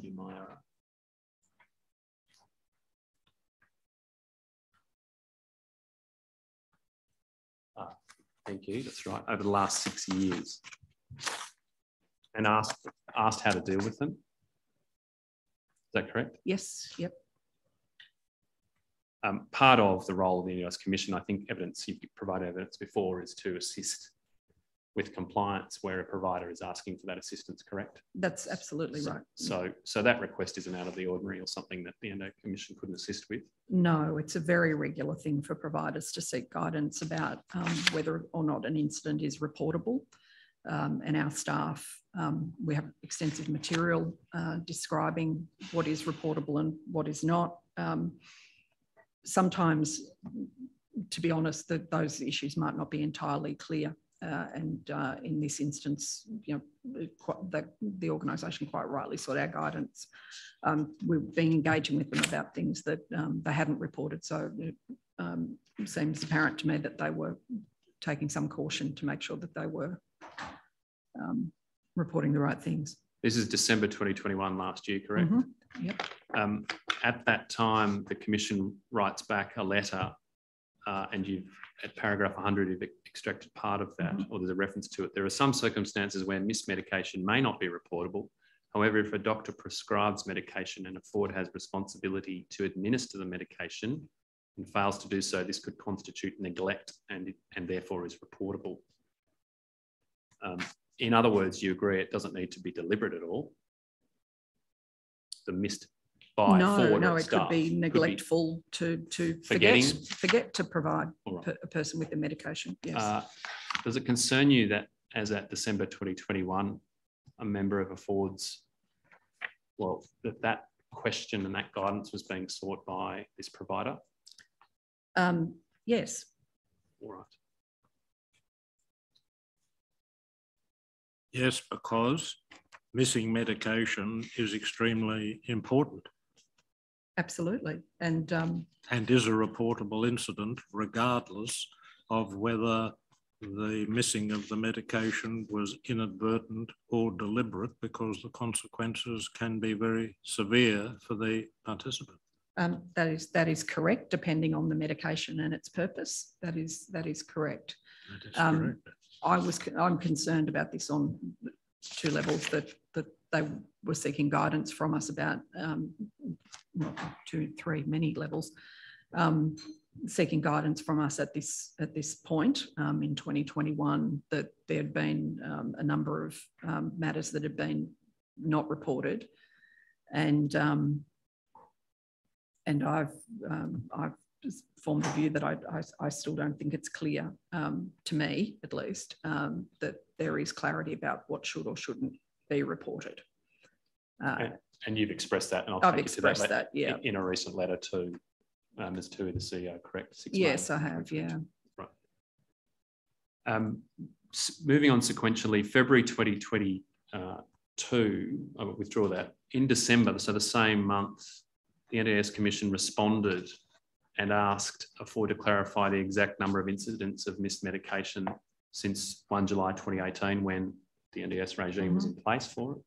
The exact number of instances missed that Ford had assessed as meeting the reportable incident threshold, and then lastly, the number of participants that the identified reportable incident missed medication instances relate to. And in February of this year, this is the paragraph 104 of your statement, Ford's Chief Operating Officer answered the request, and in terms of missed medication instances since 1 July 2018, so approximately 3.5 years, day programs, so it broke it down into day programs, or they did, I should say, 225 identified, then group home and respite 744, so in total 969. Then the letter then identifies all of those as being reportable incidents that should be reported, and then data is given or responses given in terms of the number of participants affected, and in total over day programs and its group home and respite 212. Agree with those figures? Yes, this is February 2022. You refer to a meeting on the 30th of March between the NDIS Commission and Ford, including Ms. Tui, the CEO. This is, I think, in the following paragraphs. You didn't attend that meeting? No, I didn't. You say in your statement it was to discuss a range of issues, and Ford outlined its operational and governance review, its reforms and changes taking place and intended, and it agreed to provide the NDIS Commission with its business improvement plan once approved by the board. Also, your statement says that it was agreed that there would be scheduled ongoing 3 monthly meetings. Yeah, that's what I understand was agreed at that meeting. Are you aware of whether one's coming up? I couldn't tell you if it was scheduled. I presume that will happen as agreed. But would you be part of that in your role or not? Are you part of that, I should say? No, I'm not part of that. Okay. I would leave that to the branch head who's overseeing that. Okay. I've offered separately to meet with the CEO of Ford about my concerns and what form compliance action might take, and to discuss that with you. To your knowledge, the NDIS Commission requested that meeting with Ford, or was it the other way around? No, I think we requested that meeting. I don't think it's in fairness, wrong, but I don't think your statement makes that clear. I might need to confirm that for you. All right. To your understanding, though, this was the very first time the NDIS Commission had met with any Ford officer face-to-face about any of the investigations and compliance matters being conducted by it about Ford?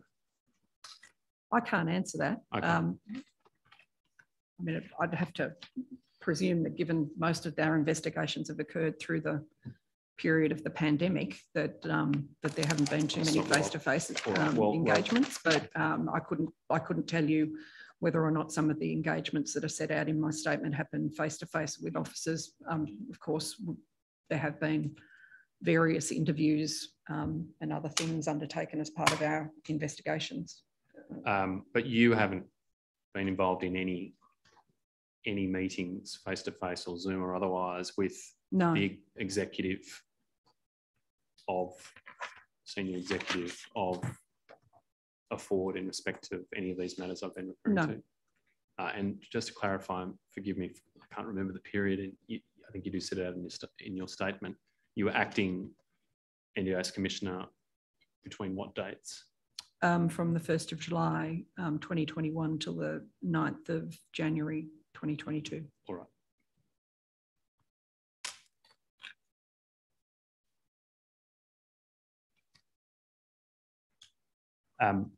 In November 2021, you refer to this at paragraph 117, that the NDIS Commission introduced a new practice standard and quality indicator for mealtime management.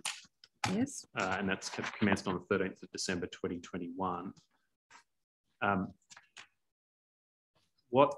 you understand what practical effect that would have on service providers like Afford? Is it now a new compliance or a new registration compliance step that they must show their meeting? Yes. So this new standard, together with the emergency standard, were introduced around the same time. The mealtime standard, and also an addition to the high intensity. Sorry, completely had a blank.